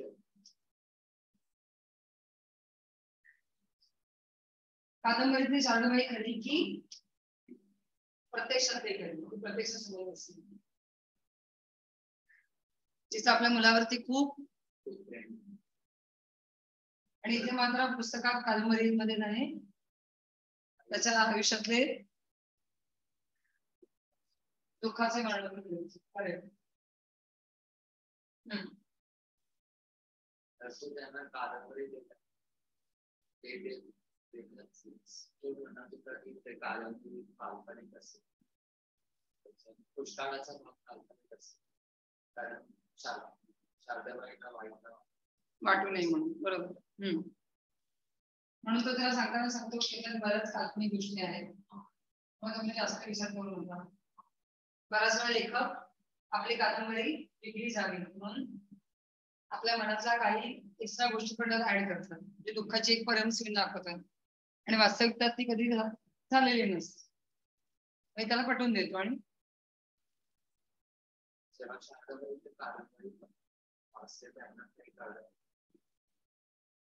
त्यांना कळत नाही काय करत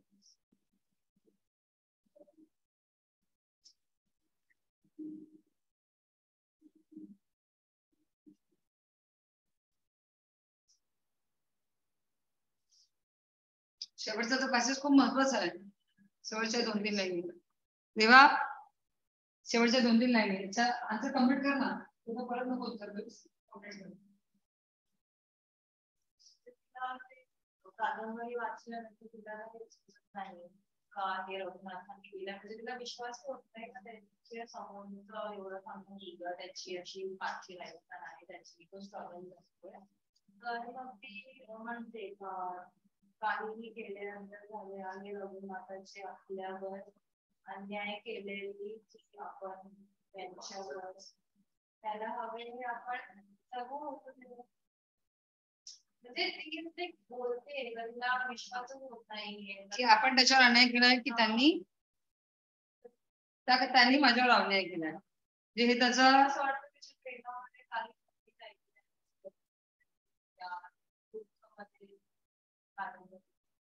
आपण रघुनाथाच्या जाऊ शकलो नाही. रघुनाथ आपला लाईफमधल्या प्रत्येक गोष्ट माझ्या शकतो. त्या लाईफच्या बऱ्याच गोष्टी माझ्यापासून लपवून गेल्या. ते त्यांना आज कळतंय. आणि प्रत्येक आईला ते सगळ्यात जास्त दुःख वाटतं आपल्या मुलाचं, ज्यावेळी मुलगा आपल्यासोबत सगळी गोष्ट शेअर नाही करत, तिसऱ्याकडनं ती गोष्ट कळते. मग त्याचं दुःख आईला तो जो आला आहे अविनाश तिलाच क्वेश्चन त्यालाच क्वेश्चन करते का तुझ्याकडे याच्यासाठी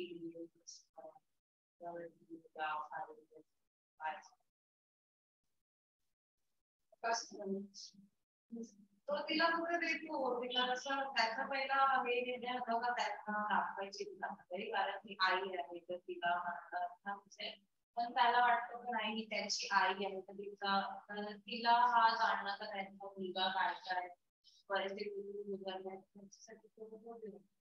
आणि जाता जाता अविनाश सांगतो पण की माझं एवढंच म्हणणं आहे, जितकं होऊ शकेल तुम्ही त्या कादंबरीला फक्त एक काल्पनिक समजून सोडून द्या, आणि जे तुम्ही वास्तविक त्याच्याविषयी प्रेम करता, त्याच्याविषयी तुम्हाला आदर आहे, तो कायम ठेवा.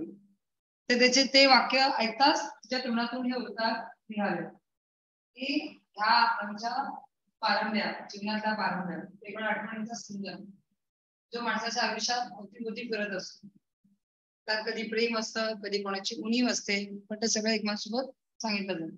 ठीक आहे, चलो वी स्टार्ट. उजवा सोंडेचा गणपती, त्याच्यामध्ये कोणावरती प्रयोग झालाय स्कूलमध्ये चक्र येते? संजू. पहिल्यांदा समजून घ्या गोष्ट काय, त्याच्यात खूप असं लेंथी चॅप्टर, आपण खूप लेंथी मध्ये नाही जाणार, तितकं होऊ शकेल मी शॉर्टकट करेन. मी संजू नावाची एक व्यक्तीवरती एकाने प्रयोग केलाय, आणि प्रयोग असा केलाय की तो संजू हा एक उत्तम खेळाडू आहे, क्रिकेट प्लेअर आहे, आणि त्याची खासियत असते की तो डाव्या हाताने बॉलिंग करतो. It's a very good in bowling, डाव्या हाताचा गोलंदाज.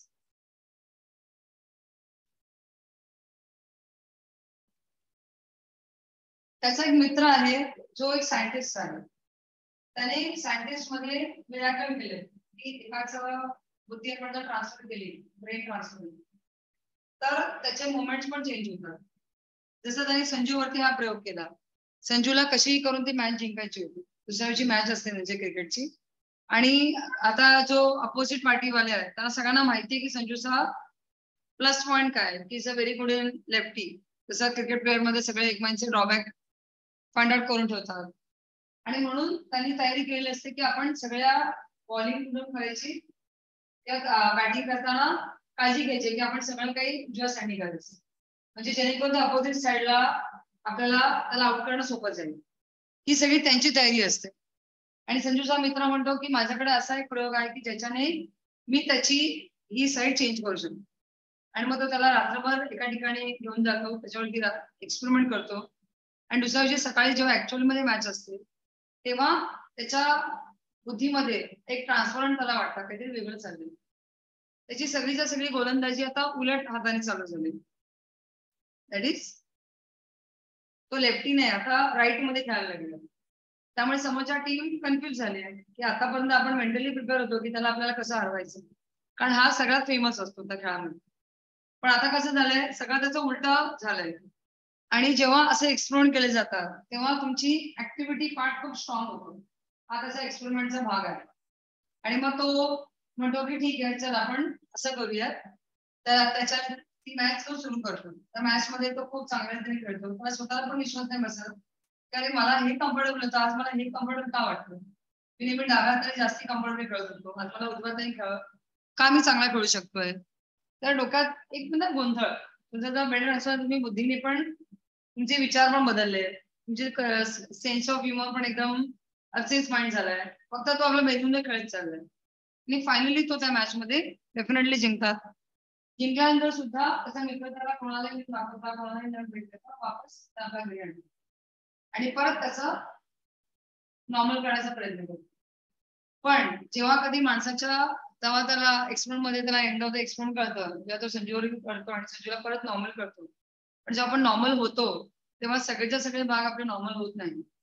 आपला तो कुठेतरी संपलेला सेन्स प्रॉब्लेम करतो आणि मग ते छोटे छोटे पॉइंट्स कसा त्याचा आणखीन एक मित्र आहे. ते 3 जण मित्र असतात. एक सायंटिस्ट आहे, एक जो रायटर आहे ज्याने हे रायटिंग केलंय आणि संजू हा त्यांचा इज अ गुड प्लेअर. क्रिकेटमध्ये त्याचं खूप चांगलं नाव आहे. तिघे पण टीम फील्ड मध्ये एक्सपर्ट आहे. एकचा आहे त्याचं नाव आता मला पूर्ण चॅप्टर मध्ये शिकवता आठवण करायचं. एक असतो जो आर्किओलॉजिस्ट असतो, म्हणजे हिस्टॉरिकलच्या रेअरवाल्या गोष्टी असतात ना त्या जपून ठेवणं, त्याचे एक्सपेरिमेंट करणं. त्या खूप एक्सपेन्सिव्ह असतात, परदेशात पण त्या गोष्टीला खूप मान्यता असते. Is a good आर्किओलॉजिस्ट. One is a great scientist आणि आ third is very good player. त्या तिघांची मैत्री असते. पण त्याच्यातला एक जो असतो क्रिकेट प्लेअर, त्याने तर आपल्या क्रिकेट क्षेत्रात नाव कमवलंय. सायंटिस्टला मात्र पैसे कमवण्याची खूप इच्छा असते, ती टू अर्न लॉट ऑफ मनी. मग तो म्हणतो मी जर हा एक सक्सेसफुल एक्सपेरिमेंट करू शकलो आणि तो केला की संजूला फायनल त्यांनी मॅच मध्ये जिंकवलं, त्याला भरपूर पैसेही मिळाले. त्याने ते त्याला सांगितलं नाही, पण त्याने हा प्रस्ताव त्या लेखकाला मात्र नोटीस झाला. कारण संजू जेव्हा त्यांच्या आदल्या रात्री भेटायला आलेला असतो तेव्हा त्याच्याकडनं सगळ्या गोष्टी उलट्या होत असतात. तो म्हणतो नाही मला सगळं ह्या हाताने खायचंय, मी सही करू शकत नाही कारण त्याच्या अक्षर सगळे उलटी झाले. तुझा ब्रेन म्हणता ना ट्रान्सफर केलं म्हणजे यू आर डेफिनेटली तुमचा रायटिंग पार्ट, तुमचा रिडिंग पार्ट हे सगळं you R not normal person. फक्त तुमची स्किल वाले गोष्टी तुम्ही करू शकता. म्हणजे ना माणसाला ईश्वराने जे बनवलंय त्याचं तुम्ही काही बदल केले, जसं रोबोट म्हणा किंवा माणसाला तुम्ही एक्सपेरिमेंट करून काहीतरी वेगळं करता, तर ती गोष्ट तेवढी नॅचरल राहत नाही. बरोबर ना. एखाद्याचा पाय हँडिकॅप झालाय, त्याला दुसरा नॅचरल कृत्रिम पाय लावला जातो, पण is that this much energy like normal person? नाही. प्रत्येक गोष्ट ड्रॉबॅक राहणारच कारण दिस इज अ नॉट नॅचरल.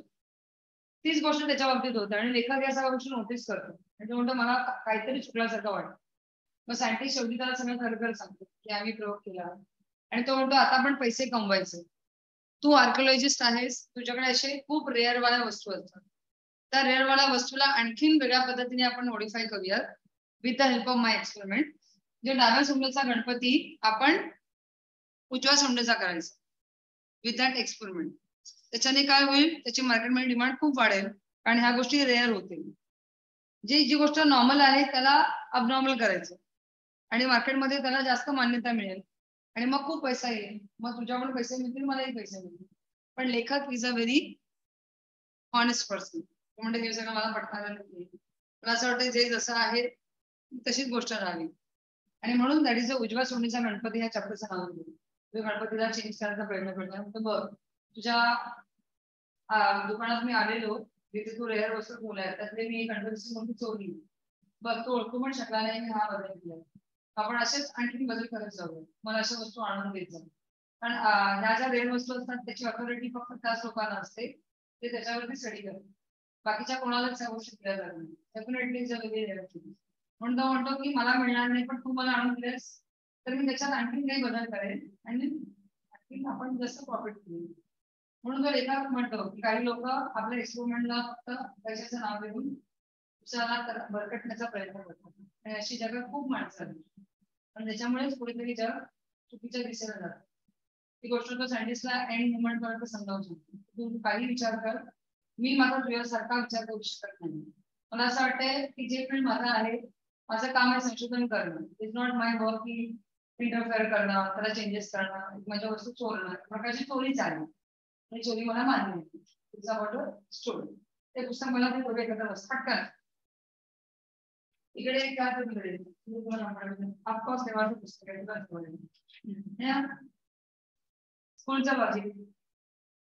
स्कूलमध्ये पेन त्याच्या म्हणल्यावर की तो दिवसभर तो पेन वापरेपर्यंत त्याचे प्रत्येक डिमांड ऐकावं लागतं. म्हणजे शाळेत असतं ना आमच्या स्कूलमध्ये त्या मुलांचा फिक्स आहे मी तुला दिवसभर पेन दिल्या मला वापरायला आता मी देतात ना परत आमच्या तर जाणीव लक्षात ठेवतात मी तुला दिवस पेन वापरायला दिलाय तर आता मी सांगेन तेच मला एक नोट्स आणून दे मी एक अपडेट करून देतो मला थोडंसं लिहून दे मला एक सम समजून सांग म्हणलं अरे बापरे काय एक पेन दिला असतं काय तुझं मालूम करा. चला सुरू करूया. आज जवळजवळ 15 वर्षांनी मी क्रिकेटचा कसोटी सामना प्रत्यक्ष पाहायला गेलो. हा लेखकाचा आहे जयंत नारळीकर. वास्तविक क्रिकेट हा माझा आवडता खेळ. सुट्टीच्या दिवशी आमच्या हाऊसिंग कॉलनीच्या क्रिकेट क्लबच्या सामन्यात मी उत्साहाने भाग घेतो. वेळ मिळाल्यास मी टीव्हीवर मोठे सामने कसोटी पाहण्याचा प्रयत्न करतो. नाही जमलं तर व्हिडिओ रेकॉर्डरवर सामन्यातले महत्त्वाचे प्रसंग पाहतो. परंतु सकाळ ते संध्याकाळ मैदानावर जाऊन सामना पाहायला मला वेळ मिळायचा नाही कारण मी म्युझियमच्या ट्विटरमध्ये कामच असे आहे. प्लीज अंडरलाईन म्हणजे लेखक हा म्युझियम मध्ये काम करतो. म्युझियम म्हणजे तिथे मला बसतो तुझा पण मेसेज आहे म्हणजे तुला मिळायचं देवाचे पण वापरू तर म्युझियम थोडे प्रश्न देखील सेम त्याच्यावर पण वापरणार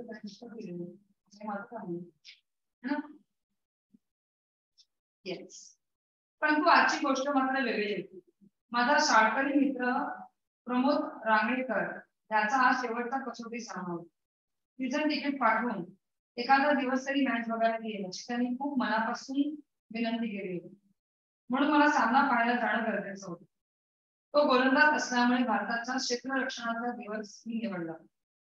आजच मॅचचा दुसरा दिवस 308 धावा काढून आपला डाव संपवला होता. कसोटी सामन्याच्या मालिकेतला खूप महत्वाचा सामना होता. अनेक वर्षांनी NCC वर विजय मिळण्याची संधी यंदा मिळेल असं भारतीय क्रिकेट शतकांना खूप आशा होती. ओली सुकी जिंकून फलंदाजी करून भारताने 500-700 दरम्यान धावा कराव्यात अशी अपेक्षा होती कारण भारतीय गोलंदाजांचा NCCच्या फलंदाजांना पूर्ण सराव होता. खुद्द रांगणेकरला आणि इतर काही गोलंदाजांना ड्रॉप करावे असे अनेक टीकाकार सुचत होते. परंतु निर्णायक सामन्यात नवीन गोलंदाज वापरण्याचे धाडस सिलेक्शन बोर्डला करवले नाही. ते टीकाकार आज NCCचा संघ 308चा आकडा सहज ओलांडेल असे भाकीत करत होते. जे नॉर्मली क्रिकेट टीम मध्ये असते याला सिलेक्ट केलाय मग त्याला काढतो दुसऱ्या गेला आणि मग फायनली याची सिलेक्शन झाली रांगणेकर. त्यांच्या अपेक्षेनुसार NCCचा फलंदाजीला सुरुवात झाली. आघाडीच्या फलंदाजीची सावधानगिरी आणि आक्रमक पद्धतीचा सुंदर वापर करून पहिल्या तासात त्यांनी स्कोर पण दिला. त्यासाठी दिलेल्या सुट्टीनंतर कर्णधार मंडळाने रांगणेकरला गोलंदाजी दिली. त्याचा शेवटचा सामना म्हणून प्रेक्षकांनी टाळ्यांनी स्वागत केले. परंतु पुढे काय घडले तर खूप मोठी आश्चर्याची घटना घडली. रांगणेकरांनी पहिल्या अक्षराचा धक्का दिला. अंपायर कार्य निघाला. पूर्वीच्या अनुभवावरून right arm over the wicket अशी गोलंदाजी रांगणेकर करेल असे वाटले. त्याप्रमाणे ते फलंदाजीला सूचना करण्याच्या बेतात असतानाच रांगणेकरांनी त्याला सांगितले मी आज लेफ्ट आर्म गोलंदाजी करणार. म्हणजे काय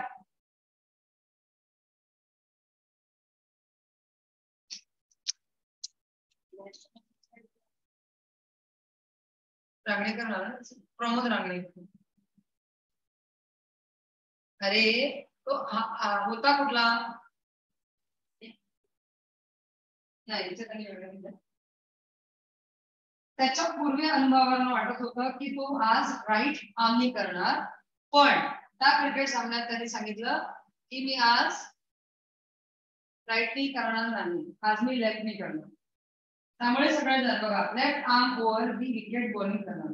हा इथे त्यांनी गणपती डाव्याचा उजवा केलाय पण त्याचं रांगणेकरांचा उजव्याचा डावा केला. त्याची ब्लेंड असून कशी केली तो आता उजव्यापेक्षा जास्त चांगला लेफ्टनी करू शकतो. अदरवाईज त्याचा पहिल्यांदा काय स्ट्रॉंग पॉईंट होता उजवा. त्याप्रमाणे त्याने क्षेत्ररक्षणाची पुनर्रचना करायला सुरुवात केली. दुसरा आश्चर्य, भंडारवे सुद्धा रांगणेकर डाव्या हाताने फलंदाजी करणार याची पहिल्यांदा कल्पना नव्हती. जे अपोजिट केलं, सो ते सुद्धा मेंटली प्रिपेअर नव्हते. रांगणेकरांनी पूर्वी कधीच अशी गोलंदाजी केली होती. त्यामुळे सगळ्यांसाठी सरप्राईज शॉक होतं की आज हा लेफ्टनी कसा खेळेल.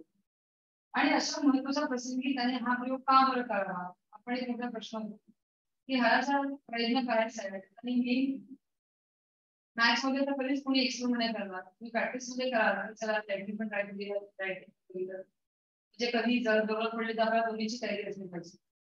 हा शेवटचा सामना, सध्या पुरती तरी एखादी ओळ टाकू दे अशी मनाची करून त्याने रांगणेकरला सुरू कर अशी सूचना दिली. आणि मग ते अभूतपूर्व घटनाचक्र सुरू झालं.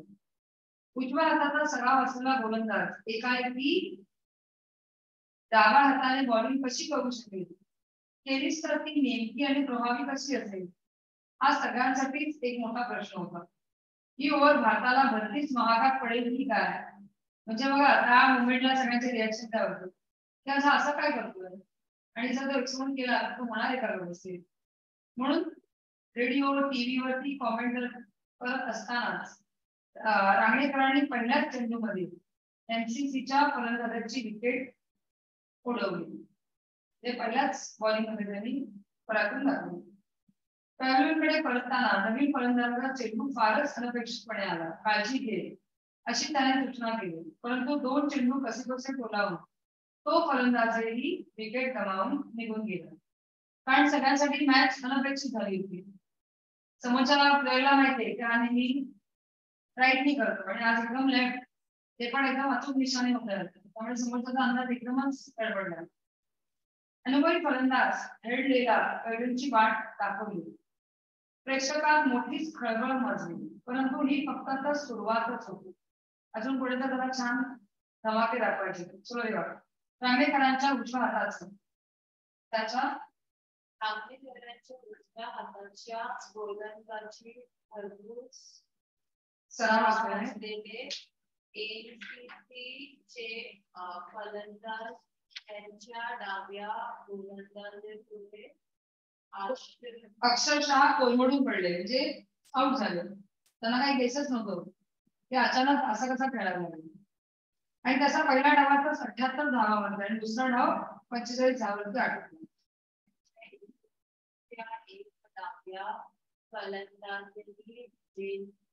जोन्स हा एकाच होता की जो पण डावला होता. त्यामुळे त्याला थोडासा अंदाज पकडण्याचा प्रयत्न केला. थोडाफार प्रतिकार केला नसता तर एवढा धावा सुद्धा झाला नसता. जेवढा स्ट्रॉंग त्याचं त्या वेळामध्ये झालेलं ज्ञान झालं तिथे म्हणूया बेनिफिट झालं एक्सपेरिमेंटचं. पृथक्करण मात्र अभूतपूर्व होतं. म्हणजे कमेंट्री करणाऱ्याला पण एकदम सरप्राईज की अरे फटाफट आउटच करत झालाय. पहिली इनिंग 15 ओव्हर्स 5 मेडल्स ते सगळे नंबर्स आहेत. कसोटी सामना चहा पाण्यापूर्वी साठवला. प्रेक्षकांपासून बचाव करण्यासाठी पोलीस एस्कॉर्ट म्हणजे पोलिसांची सिक्युरिटी दिली होती ना, कारण तो लोकांमध्ये जाऊ नये. लोक आता ऑटोग्राफ मागणार आणि तो लिहू नाही शकत कारण तुमचा ब्रेन स्किल साठी तुम्ही इंटेलिजन्स केलाय, पण तुमचा रायटिंगचं स्किल होणारच नाही ना. जे काय होईल मग लोक पकडतील त्याला. म्हणून तेवढं जितका तो लोकांपासून दूर राहील तेवढं बरं आहे, कारण त्याचा ऑलरेडी ब्रेन पण खूप वेगळ्या पद्धतीने वर्क करतोय. So is get definitely so much CARES. आणि त्या केअर्समुळे कदाचित तो पकडला जाईल, तो आपला एक्सपेरिमेंट उघड दिसेल, भीती होती. लेखकांनी शेवटपर्यंत सांगितलंच नाही की एक्सपेरिमेंट केलाय म्हणून त्याच्यावरती इलिगल कारवाई पण झाली असती. तुम्ही असं करू शकत नाही ऑन द स्पॉट कोणामध्ये एक्सपेरिमेंट करून चेंजेस. पण ती गोष्ट नंतर इग्नोर केली गेली नो डाऊट्स. पण त्याने एक लाईफचा एक्सपेरिमेंट शेअर केली. मुलाखत घेण्यासाठी वार्ताहरांचा गराडा, डेफिनेटली न्यूजवाले पण येतात, खूप मोठी अचीवमेंट आहे. मी फार दमलोय, उद्या तुम्हाला भेटेल अशी सूचना देऊन मैदानाबाहेर उभ्या असलेल्या एका बंद अँब्युलन्स मध्ये घेऊन त्यांना निघून गेली. अँब्युलन्सच्या पांढऱ्या शुभ्र युनिफॉर्म घातलेली एक व्यक्ती मृतपदाच्या लोकांना ओझरती दिसली. ती कदाचित डॉक्टर असावी असं वाटलं. तर डॉक्टर त्याला परत घेऊन गेले, कारण की कोणाच्या लोकांच्या नजरेत तो येऊ नये, लोकांनी याचे काही प्रश्न विचारून की त्याची त्याला उत्तर देता येणार नाही, कारण हा त्याच्यासाठी पण एक मिराकल होता. आणि त्यामुळे काय होईल, पाठी गोंधळून जाईल आणि मे बी आपला बिल फुटेल, म्हणून त्यांनी इग्नोरच करून टाकला की तो आता जमलाय, सो विल स्टॉप. त्यानंतर एका आठवडाभरानंतर रांगणेकर अज्ञातवासात होता. म्हणजे आठवडाभर त्याला वेगळीकडे ठेवलं होतं, बिकॉज तो परत नॉर्मल त्याला व्हायचंय, so it's take time to be normal. भारतीय संघाला कंट्रोल बोर्डला, पोलिसांना, कोणालाच तो कुठे आहे याची माहिती नव्हती. त्याला घेऊन गेलेली अँब्युलन्स निनावी असून शहरातल्या कुठल्या तरी नर्सिंग होम मध्ये किंवा हॉस्पिटलमध्ये त्याला घेऊन गेली नव्हती. मात्र मी सुरक्षित आहे, 28 डिसेंबरला प्रकट होईल, तोपर्यंत मला शोधण्याचा प्रयत्न करू नका, असा संदेश. हे सगळं कोणी केलं असणार? प्लॅनिंग फ्रेंडने, ज्याने तो प्रयोग केला. कारण लोकांचा रोज त्याच्यामध्ये येऊ नये म्हणून तो एक प्रॉपर मेसेज टाकतो, 28 मोर दॅन 1 वीक, थोडासा नॉर्मल होईल आणि मग तो सगळ्यांना प्रॉपरली फेस करू शकतो. आणि मोठ्या वर्तमानपत्राकडे तो पाठवला. दरम्यान क्रिकेटचे टीकाकार या अभूतपूर्व सामन्याचा आढावा घेण्यात घेतले होते. इंडियन रॉक ट्री, चीफ लेकरांचा सवाई रांगणेकर, क्रिकेट की मेमोरिझम, अशा तऱ्हेच्या अनेक मतळाखाली नागरिकांची गोलंदाजीची प्रचंड चर्चा झाली. The great achievements. आणि गोलंदाजी फिल्म स्लो मोशन मध्ये उलटी सुलटी तपासून पाहायला लागली, कारण जे ऑब्झर्व होते ते पण शॉक की अचानक असं काय झालं. तज्ञांना त्या थ्रोईंग किंवा इतर कुठेही वैधून्य आढळलं नाही. तर इतका छान कळलं होता की कुठे शंका घेण्याचं कारण नव्हतं. तर सराईतपणा होता आणि तो मुळात डावरा नसलेला माणसात एकाएकी कसा काय तो डावरा झाला हे खरंच न समजणार थोडं. 28 डिसेंबरला रांगणेकर एका पोलीस स्टेशनला दाखल झाला. गेला आठवडा आपण कुठे होतो हे त्याला काहीच आठवत नाही, त्याची मेमरी लॉस. आणि पूर्ण तो ज्यावेळी गेला होता तिथपासूनची मेमरी घेऊन त्यामध्ये ते आठवतं. अंडरस्टूड. 8 दिवसाआधी त्याला जेव्हा आतमध्ये नेलं एक्सप्लोर करण्यासाठी, त्याला तेवढंच आठवते की माझ्या काहीतरी प्रयोग झाला, पण त्याच्यानंतरची मधली आठवड्याची मेमरी पूर्ण विसरली. जे आताच्या मेमरी विचारून काय उपयोग आहे ना, हे त्याला टीव्ही मध्ये स्वतःचे सामने बघायला लागतात की मी काय खेळलो. 21 ते 28 डिसेंबरच्या आठवड्यात रांगणेकरांच्या आयुष्यात काय घडलं होतं, खरा प्रकार कळण्यापासून सत्य हे मानवी कल्पनेपेक्षा विलक्षण असू शकतं याची मात्र मला खात्री होती. काहीतरी वेगळं झालं, म्हणून त्यांनी त्याला इन्व्हाइट केलं होतं. 5 फेब्रुवारी 2005 ही तारीख माझ्या सदैव स्मरणात राहिली. त्याची सकाळी 8 वाजता मला संजू गोळेचा फोन आला. जवळजवळ 5 वर्षांनी मी त्याचा आवाज ऐकत होतो. प्रताप, मी तुला आज रात्री भेटायला येऊ का? 9च्या सुमारास. फार जरुरीचं काम आहे. हो जरूर दे, जेवायला नसेल. प्रमोद, पण कशासाठी तुला माझी आठवण झाली हे सांगशील का? प्रमोद विषयी तुला काहीतरी सांगायचं. जे संजू गोळे जे ऍक्च्युली सायन्टिस्ट, हे तिघे मित्र आणि ऍक्च्युली लेखकाचं नाव काय? रांगणेकरचा प्ले आहे हे बघ. हा एक आहे संजू गोळे, हा वैज्ञानिक कोणी आहे. आणि त्याने काय म्हणले, मी संध्याकाळला भेटायला येतो, कारण संजू गोळेला सगळी हिस्ट्री कोणाला सांगायचे? प्रतापला. जयंत नाईकडे त्यांनी लिहिलंय एक एक्सपेरिमेंट रे, ते लिहिताना असं लिहितात ना, पण ते थोडी असतात. प्रताप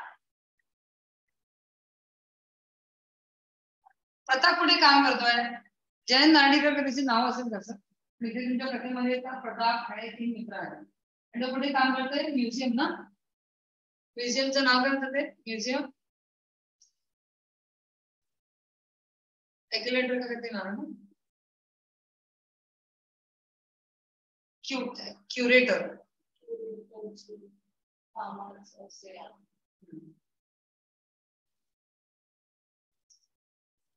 आज संजूने जो एक्सपेरिमेंट केलाय त्याने ऍज अ फ्रेंड तो कोणासोबत शेअर करणार आहे? प्रताप सोबत. की मी प्रमोदला काय केलं. रांगणेकर म्हणजे याचं नाव प्रमोद आहे, त्या नावचा परत बोलेल म्हणून कन्फ्युजन. रांगणेकर म्हणून दुनिया ओळखते, जसं धोनी म्हणून सगळे ओळखतात. त्याचं खरं नाव महेंद्र धोनी. हा तेच ना, आपण महेंद्र नावाने लोकांचे परिचय कमी आहेत, लोकांचा परिचय झाला दुनिया नावाने. तसं रांगडेकर म्हणून सगळे ओळखतात. आता एक मित्र म्हणून जास्त क्लोज आहे. चल पुढे पुढे वाचा. तू वाच बाळा, थोडं तू वाच, तुम्ही वाचा, मी वाचेन. वाचा पण प्रमोद विषयी तुला काही सांगायचं आहे.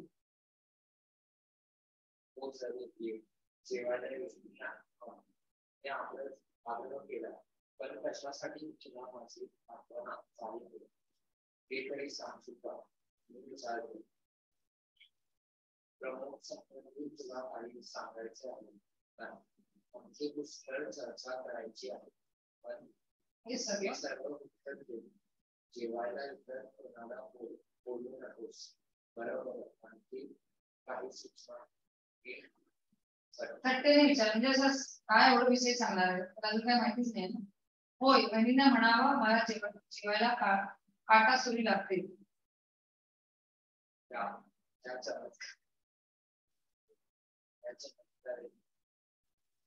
सुष्मेचा जास्त खुलासा न करता संजूने फोन बंद केली. ते मी नॉर्मल जेवत नाही, काटासुरी वगैरे प्रॉपर फूड. संजू, प्रमोद आणि मी शाळेत एकत्र शिकलो आणि खेळलो. आमचे त्रिकोण शाळेत खूप प्रसिद्ध होते. जीवन कंठस्थ मित्र, ते एकदम बेस्ट फ्रेंड असलो तरी आमचे स्वभाव मात्र खूप वेगळे होते. अनेक गती वेगळ्या विषयांमध्ये होती. मी थोडा हळवा होतो, कलात्मक आवड होती, तर संजू मात्र अबोल होता, विज्ञान आणि गणिताची आवड होती. या उलट प्रमोदला गणित खेळामध्ये खूप एक्सपर्ट होता. कॉलेज पर्यंत आम्ही एकत्र राहिलो. पुढे प्रमोदने बँकेत नोकरी करून क्रिकेटमध्ये नाव कमवलं. मी एका म्युझियम ट्युटरशिप मध्ये नोकरी करायला लागलो आणि संजू विज्ञानाने उच्च शिक्षण घेऊन इतिहास लॅबोरेटरीमध्ये नोकरी मिळवली आणि तिथल्या ग्रुप रिसर्च प्रोजेक्ट मध्ये सुद्धा तो नेहमीच अडकलेला असतो. त्याला खूपच वेळ नसतो. एकदा तुम्हाला माहिती आहे सायन्टिस्ट एकदा एखादा एक्सपेरिमेंटच्या मागे लागला तर किती वर्ष जातात त्यांना वेळा काळाचं काही बंधन दिसतं. गडद झालं की अनेक वर्ष आमच्या दोघांची एका शहरात असूनही गाठ पडायची, परंतु त्यांच्या बोलण्यात मान द्यायचे माझ्या अंगावरती पडले होते. म्हणून त्याची सूचना आम्ही तंतोतंत पाळली. इतर कोणालाही बोलवलं नाही आणि त्याच्या आग्रह खातर माझ्या पत्नीने सुद्धा पाश्चात्य पद्धतीचे जेवण, म्हणजे ते जेवण बनवलं त्या काटासुरीने खाते. चपाती त्या काटासुरीने खाता येणार मग त्याला नॉर्मली काहीतरी असा फूड दिला पाहिजे की नाही कम्फर्टेबल. नाहीतरी पाश्चात्य पाककृती करून दाखवायचे फारसे प्रसंग येतच नाही. जिथे छोटासा जोक केलाय लेखकाच्या बाजूला मात्र वेस्टर्न फूड बनवायची खूप इच्छा होती आणि लेखकाला आवडायचं नाही. लायकी संधी आहे मग काय बनवायचं. संजूसाठी प्रॉन कॉकटेल, कोकोवा आणि क्रॅब सुझेट त्यांचे नाव हे कुठले फूड आयटम्स. प्रॉन कॉकटेल मध्ये काहीतरी फिशचा प्रकार असतो. कोकोवा काय आहे, इटालियन म्हणून मी खाण्याची शौकीन आहे. म्हणून तुला माहिती असेल इटालियन बाहेरचं फूड नाही करत. काही लोकांना क्रेज असतं ना इटालियन खायचं, अरबी खायचं. चल पुढे. प्रमोद विषयी संजू काय सांगणार असेल याचे तर्क करण्यातच माझा संपूर्ण दिवस दिला. कारण असं होतं तुझी फ्रेंडचा आदर सांगते मला एका फ्रेंडशी बोलायची, आपण लगेच बघितलं काय बोलायचं असेल अशी कुठली सिक्रेट गोष्ट आहे ती मला फक्त सांगा. म्हणजे स्टार्ट थिंकिंग आपण इथे भेटलो इथे भेटलो राईट. आणि तोपर्यंत सस्पेंड राहतो तोपर्यंत ती प्रत्येकाची बोलते राईट. चला पुढे अनेकांनी त्याच्याबद्दल जी मला तरी जायला अनेकांनी त्याच्याबद्दल उलटा सुलट सूचना दिलेल्या होत्या. उलट सुलट विधाने केलेली म्हणजे प्रमोद विषयी खूप काही तिने ऐकलं होतं. त्याच्यात हा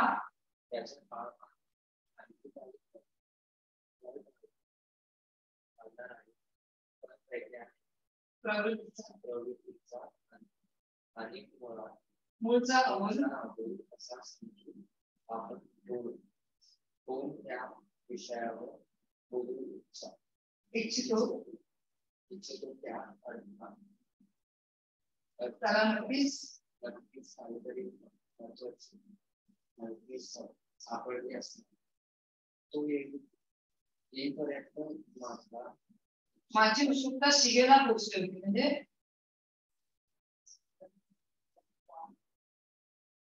एकदमच सकाळपासून त्याच्या गोष्टी विचार करतो आणि संध्याकाळी तो माणूस येईपर्यंत आणि जर टॉप सिक्रेट एकदम शेअर करायचं त्याला खूपच असतं. पुढे काय झालं असेल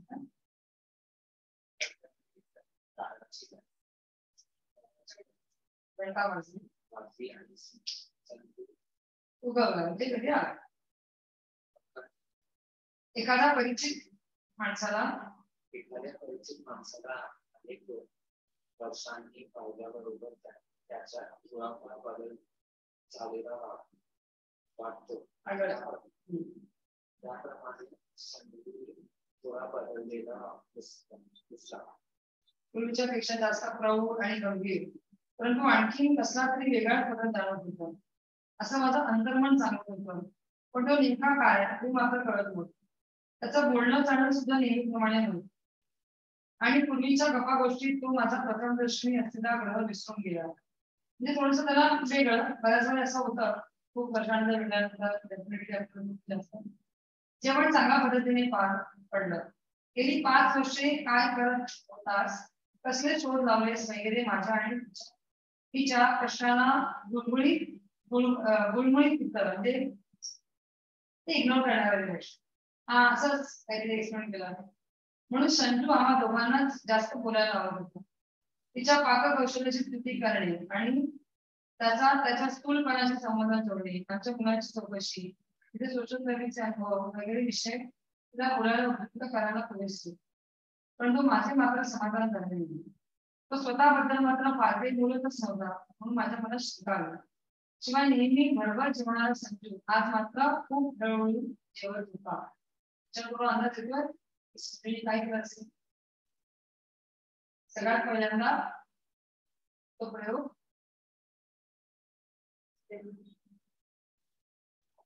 त्यांनी सगळ्यात पहिल्यांदा प्रयोग स्वतःवरती केलं असणार ना. कुणीही वैज्ञानिक लगेच तो गोष्ट कधी करत नाही. तो आधी तो स्वतःवरती प्रयोग करतो. जसं बाबांनी जेव्हा कुष्ठरोगाचे औषध सुरू केलं ना तेव्हा त्याला पण शंका होती की औषध किती इफेक्ट करेल. त्याने आधी प्राण्यावरती करतात. तुम्हाला बोलून माहिती मेडिसिन पहिल्यांदा प्राण्यावरती अप्लाय केलं. प्राणी जर सेफ राहिले मग माणसांमध्ये अप्लाय करायचं. आणि कधीही वैज्ञानिक एक ऍज अ सेफर्ड साईड तर स्वतःची एक रिस्पेक्ट काय समजतात तो आपण केलेलं काम चुकीचं तर नाही. त्याला कोणा त्रास होऊ नये बऱ्याच वेळा लोक स्वतःवरतीच प्रयोग करतात. तर बाबांनी जे इंजेक्शन सुरू केलं ना कुष्ठरोगाविषयी त्याने ते स्वतःलाच पहिला घेतलं. कुष्ठरोग होऊ नये म्हणून ते प्रिकॉशन डोस. मग यांनी पण कदाचित हा प्रयोग लेखकाला अंदाजाने वाटला तरी कदाचित असं तर नसेल. संजूने असा काहीतरी प्रयोग केलाय की जो प्रयोग त्यांनी स्वतःवरती केलाय म्हणून त्याला हाताने जेवता येत नव्हतं किंवा फार जेवता येत नव्हतं. May be something is different. काय आहे ते तुला जाणून घ्यायचं. जेवण समजायला मात्र त्या शंकाला पुष्टी देणारी एक किंचित विसंगत घटना घडली. माझा 12 वर्षाचा मोठा मुलगा अरुण एक गोष्टीचं पुस्तक घेऊन आला. 5 वर्षांपूर्वी संजूने त्याला ते गिफ्ट केलं. संजू काका हे पुस्तक तुम्ही मला प्रेझेंट केलं होतं पण तुम्ही किती विसरमुळे आहात. चिरंजीव अरुणला सप्रेम भेट असं लिहिलं पण त्याच्या खाली सही करायला विसरला. आता तो सही करताना त्याला कळेल की नक्की काहीतरी बरोबरचं झालं. संजूने ते पुस्तक हातात घेऊन पाहिल्यासारखं करून परत गेलं. अरुण बेटा मी आज सही करत नाही. पुन्हा केव्हा तरी करेन. आज माझे डोळे खूप दुखतायत. अरे नुसती सही करायला कसली सबब काढतोय. सही तर डोळे मिटून सुद्धा माणसं करतात. सहीला डोळ्यांचा त्यांचा काय संबंध आहे. फॉलो करत नाही. तसं नाही ते डॉक्टरांनी मला बिलकुल द्यायचं नाही अशी ताकद दिली. हे बघ अरुण मी पुन्हा येईन तेव्हा सही नक्की करेन. शिवाय तुला आणखी एक प्रेझेंट पण देईल. अरुण थोडासा नाराज होऊन निघून गेला. जेवण संपल्यानंतर संजू आणि मी म्हणजे प्रताप हे दोघे एका रूम मध्ये गेले. अभ्यासक्रमामध्ये तिथे स्टडी करायचं. तिथे करून त्यांना तिथे चर्चा करायची. अभ्यासिकेचे दार बंद करून मी लगेच माझ्या मनाचा प्रश्न विचारला. अरे तू प्रमोद विषयी मला कधी सांगणार होतास ना. काय सांगते मला. संजू एका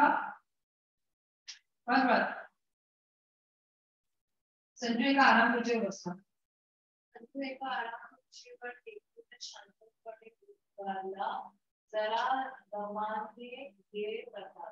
मला बरेच काही सांगायचे आणि प्रमोदचे प्रकरण त्याचे त्यात ओढावणे येईल. प्रथम मला याच्यावर आपला मत दे असे म्हणून त्यांनी खिशातून एक पॅकेट काढले आणि काळजीपूर्वक उघडले. त्यात एका नाचणाऱ्या गणपतीची सुरेख पण लावण्याची प्रतिमा होती. त्याची कारिगिरी स्वर्ग माझ्या परिचय सुद्धा हेच काम करतं ना, एक्सपेरिमेंट म्युझिक मध्ये आहे. कारण तशीच एक प्रतिमा त्याच्या म्युझिक मध्ये सुद्धा होती. ही प्रतिमा पेशवाईच्या काळातील असून शनिवार वाड्याच्या पेशवाईच्या एका देवघरात ती मूर्ती होती असं तज्ञांचं मत आहे. ही प्रतिमा आमच्या म्युझियम मध्ये कशी आली हा एक खूप मोठा इतिहास आहे, पण त्याच्याशी आपल्याला कर्तव्य नाही. परंतु तसलीच प्रतिमा संजूकडे कशी काय बरं आहे नव्हे, चुकलो. ही प्रतिमा एका अर्थाने वेगळी आहे, कारण हा गणपती या थोडासा कन्फ्युज झाला आहे. असाही गणपती आमच्या म्युझियम मध्ये पण होता, पण त्याची दुसरी प्रतिमा बरेच दिवसापासून गायब आहे. पण आज जर मी म्हणूया त्याने घेतली असेल तर तसं पण नाही, कारण याची तर सोन वेगळी आहे. म्हणून तो आणखी नाही कन्फ्युज झाला की आता नक्की फरक आहे. विठवा सोंडेचा गणपती दुर्मिळ म्हणजे खूप रेअर असते, अस्तित्वात आहे. पेशवाईच्या काळाला दुर्मिळ असलेला ते नकली माल नव्हे हे माझ्या त्याने किंवा ओळखलं म्हणजे हा ओरिजिनल आहे. आणि पेशवाईच्या काळाला गणपती ओरिजिनल असं कोणाला नाही, त्याला कसा मिळाला असेल तरीही म्हणजे त्याची शहानिशी म्हणजे सोना कसं कुठलीही सोन्याची वस्तू तुम्ही दाखवली काय करतो तसं हा एक म्युझियम मधला आहे. त्याने चेक केलं ओरिजिनल तेव्हा त्याला सरप्राईज झालं, अरे अशा रेअर गोष्टी फक्त म्युझियम मध्येच भेटतात, याच्याकडे रेअर गोष्टी आल्या कसं काय फीचर्स आहेत की नाही ही दुर्मिळ वस्तू निश्चितपणे असं संजय म्हणाले. होय आहे खरी, ते दुर्मिळ आहे की नकली असावी असा मला प्रथम संशय आला, परंतु हा खरा माल आहे असं खात्रीपूर्वक सांगू शकतो. फार काय असला जागा संदेशा गणपती माझ्या म्युझियम आहे. की काय बर सवडीने तो मला दाखव बरं, पण मला तर शिक्का वाटते की असला गणपती तुझ्याकडे असेल. मात्र हा गणपती तुझ्या म्युझियमला माझी भेट म्हणून येईल आणि गिफ्ट म्हणून देईल. म्युझियमच्या ट्रस्टीतर्फे तुझे आभार. संजू त्याचं पत्र तुला येईलच. तुला कल्पना नाही की ती मुलाची वस्तू तू म्युझियमला देतोस, पण मला हे सांगशील का की हा गणपती तुझ्याकडे कसा आला. म्युझियम मध्ये दुर्मिळ वस्तूबद्दल सर्वांनाच नेहमी कुतूहल असते. तो इतिहास मी तुला सांगतो, पण तो तुला गुप्त ठेवावा लागेल. शिवाय त्याच्या प्रमुख पराक्रमाशी संबंध सुद्धा आहे. म्हणजे हा गणपती ऍक्च्युअली दारासोंडेचा होता असं तू माणूस घेऊन घेऊन गेला. त्याच्यावर त्याने ही गोष्ट आता तो चुकायचा तोंडाने प्रताप येथे करून ओपन करणार. पुढे नेक्स्ट पेज 5 गणपती प्रकरणामुळे 5 वेळा पुढे पेज तुम्ही स्टॉप. मूळचा होता जवळजवळ विसरूनच गेलो होतो. त्यांच्या उद्गाराने माझे गणपतीचे इतिहास सांगण्यापूर्वी मी तुला आणखी एक प्रश्न विचारतो. तू माझ्या लहानपणीपासूनच मित्र आहे, तथा तुला जर कोणी विचारले की संजूला ओळखण्यासाठी त्याच्या शारीरिक काही खूण आहे का, तर तू काय उत्तर देशील. या प्रश्नाचे माझी कुतूहल आणखीनच वाढते. जर संजू किती महान आहे प्रत्येक गोष्ट सस्पेन्स मध्ये सांगतो. तुला जर माझ्या बॉडीचा एखादा माहिती का की एखादा ना जन्मखूण त्याच्यानंतर ओळख शकतो. अरे हा तुझी तर ही जन्मकुंड उजव्या हातामध्ये होती तर डाव्या हातात का, म्हणजे काहीतरी झालं, म्हणजे जर थोडी थोडी हे ओपन करतोय तुला हा काही बदल जाणवतोय का.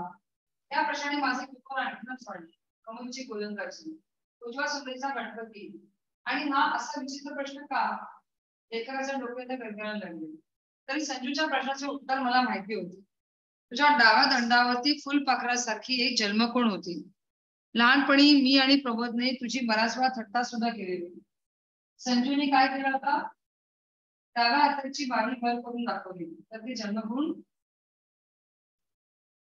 नव्हती, ती कुठे गेली होती, माझे डोके आणखीनच गरगायला लागले. मग त्याने उजव्या दंडाकडे दाखवलं तर जन्मकुंड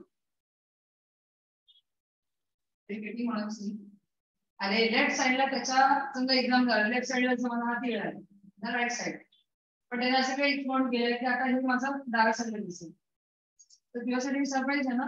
तर मी तुला उजव्या साईडला म्हणतो ना, डाव्या साईडला तुझी एक छोटीशी कोण होती, फुलपाखरासारखं काही काळ वगैरे त्यातले असतील म्हणतो ना, हा बरं, पण आज तो उजव्या साईडला होता.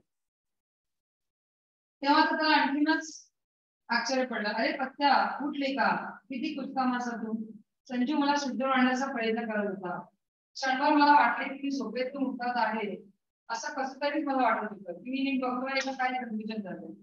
सॉरी, माझ्या गोष्टीचा तुझ्यावर इतका परिणाम होईल असं मला वाटलंच नाही. मी हाडामासाचा संजूच आहे रे, उद्भित नाही. मग तुझी जन्मकुंड कशी बदलली. उत्तरादाखल संजूने माझा हात पकडून स्वतःच्या छातीवरून सावकाश फिरवला आणि त्याचा हृदय पण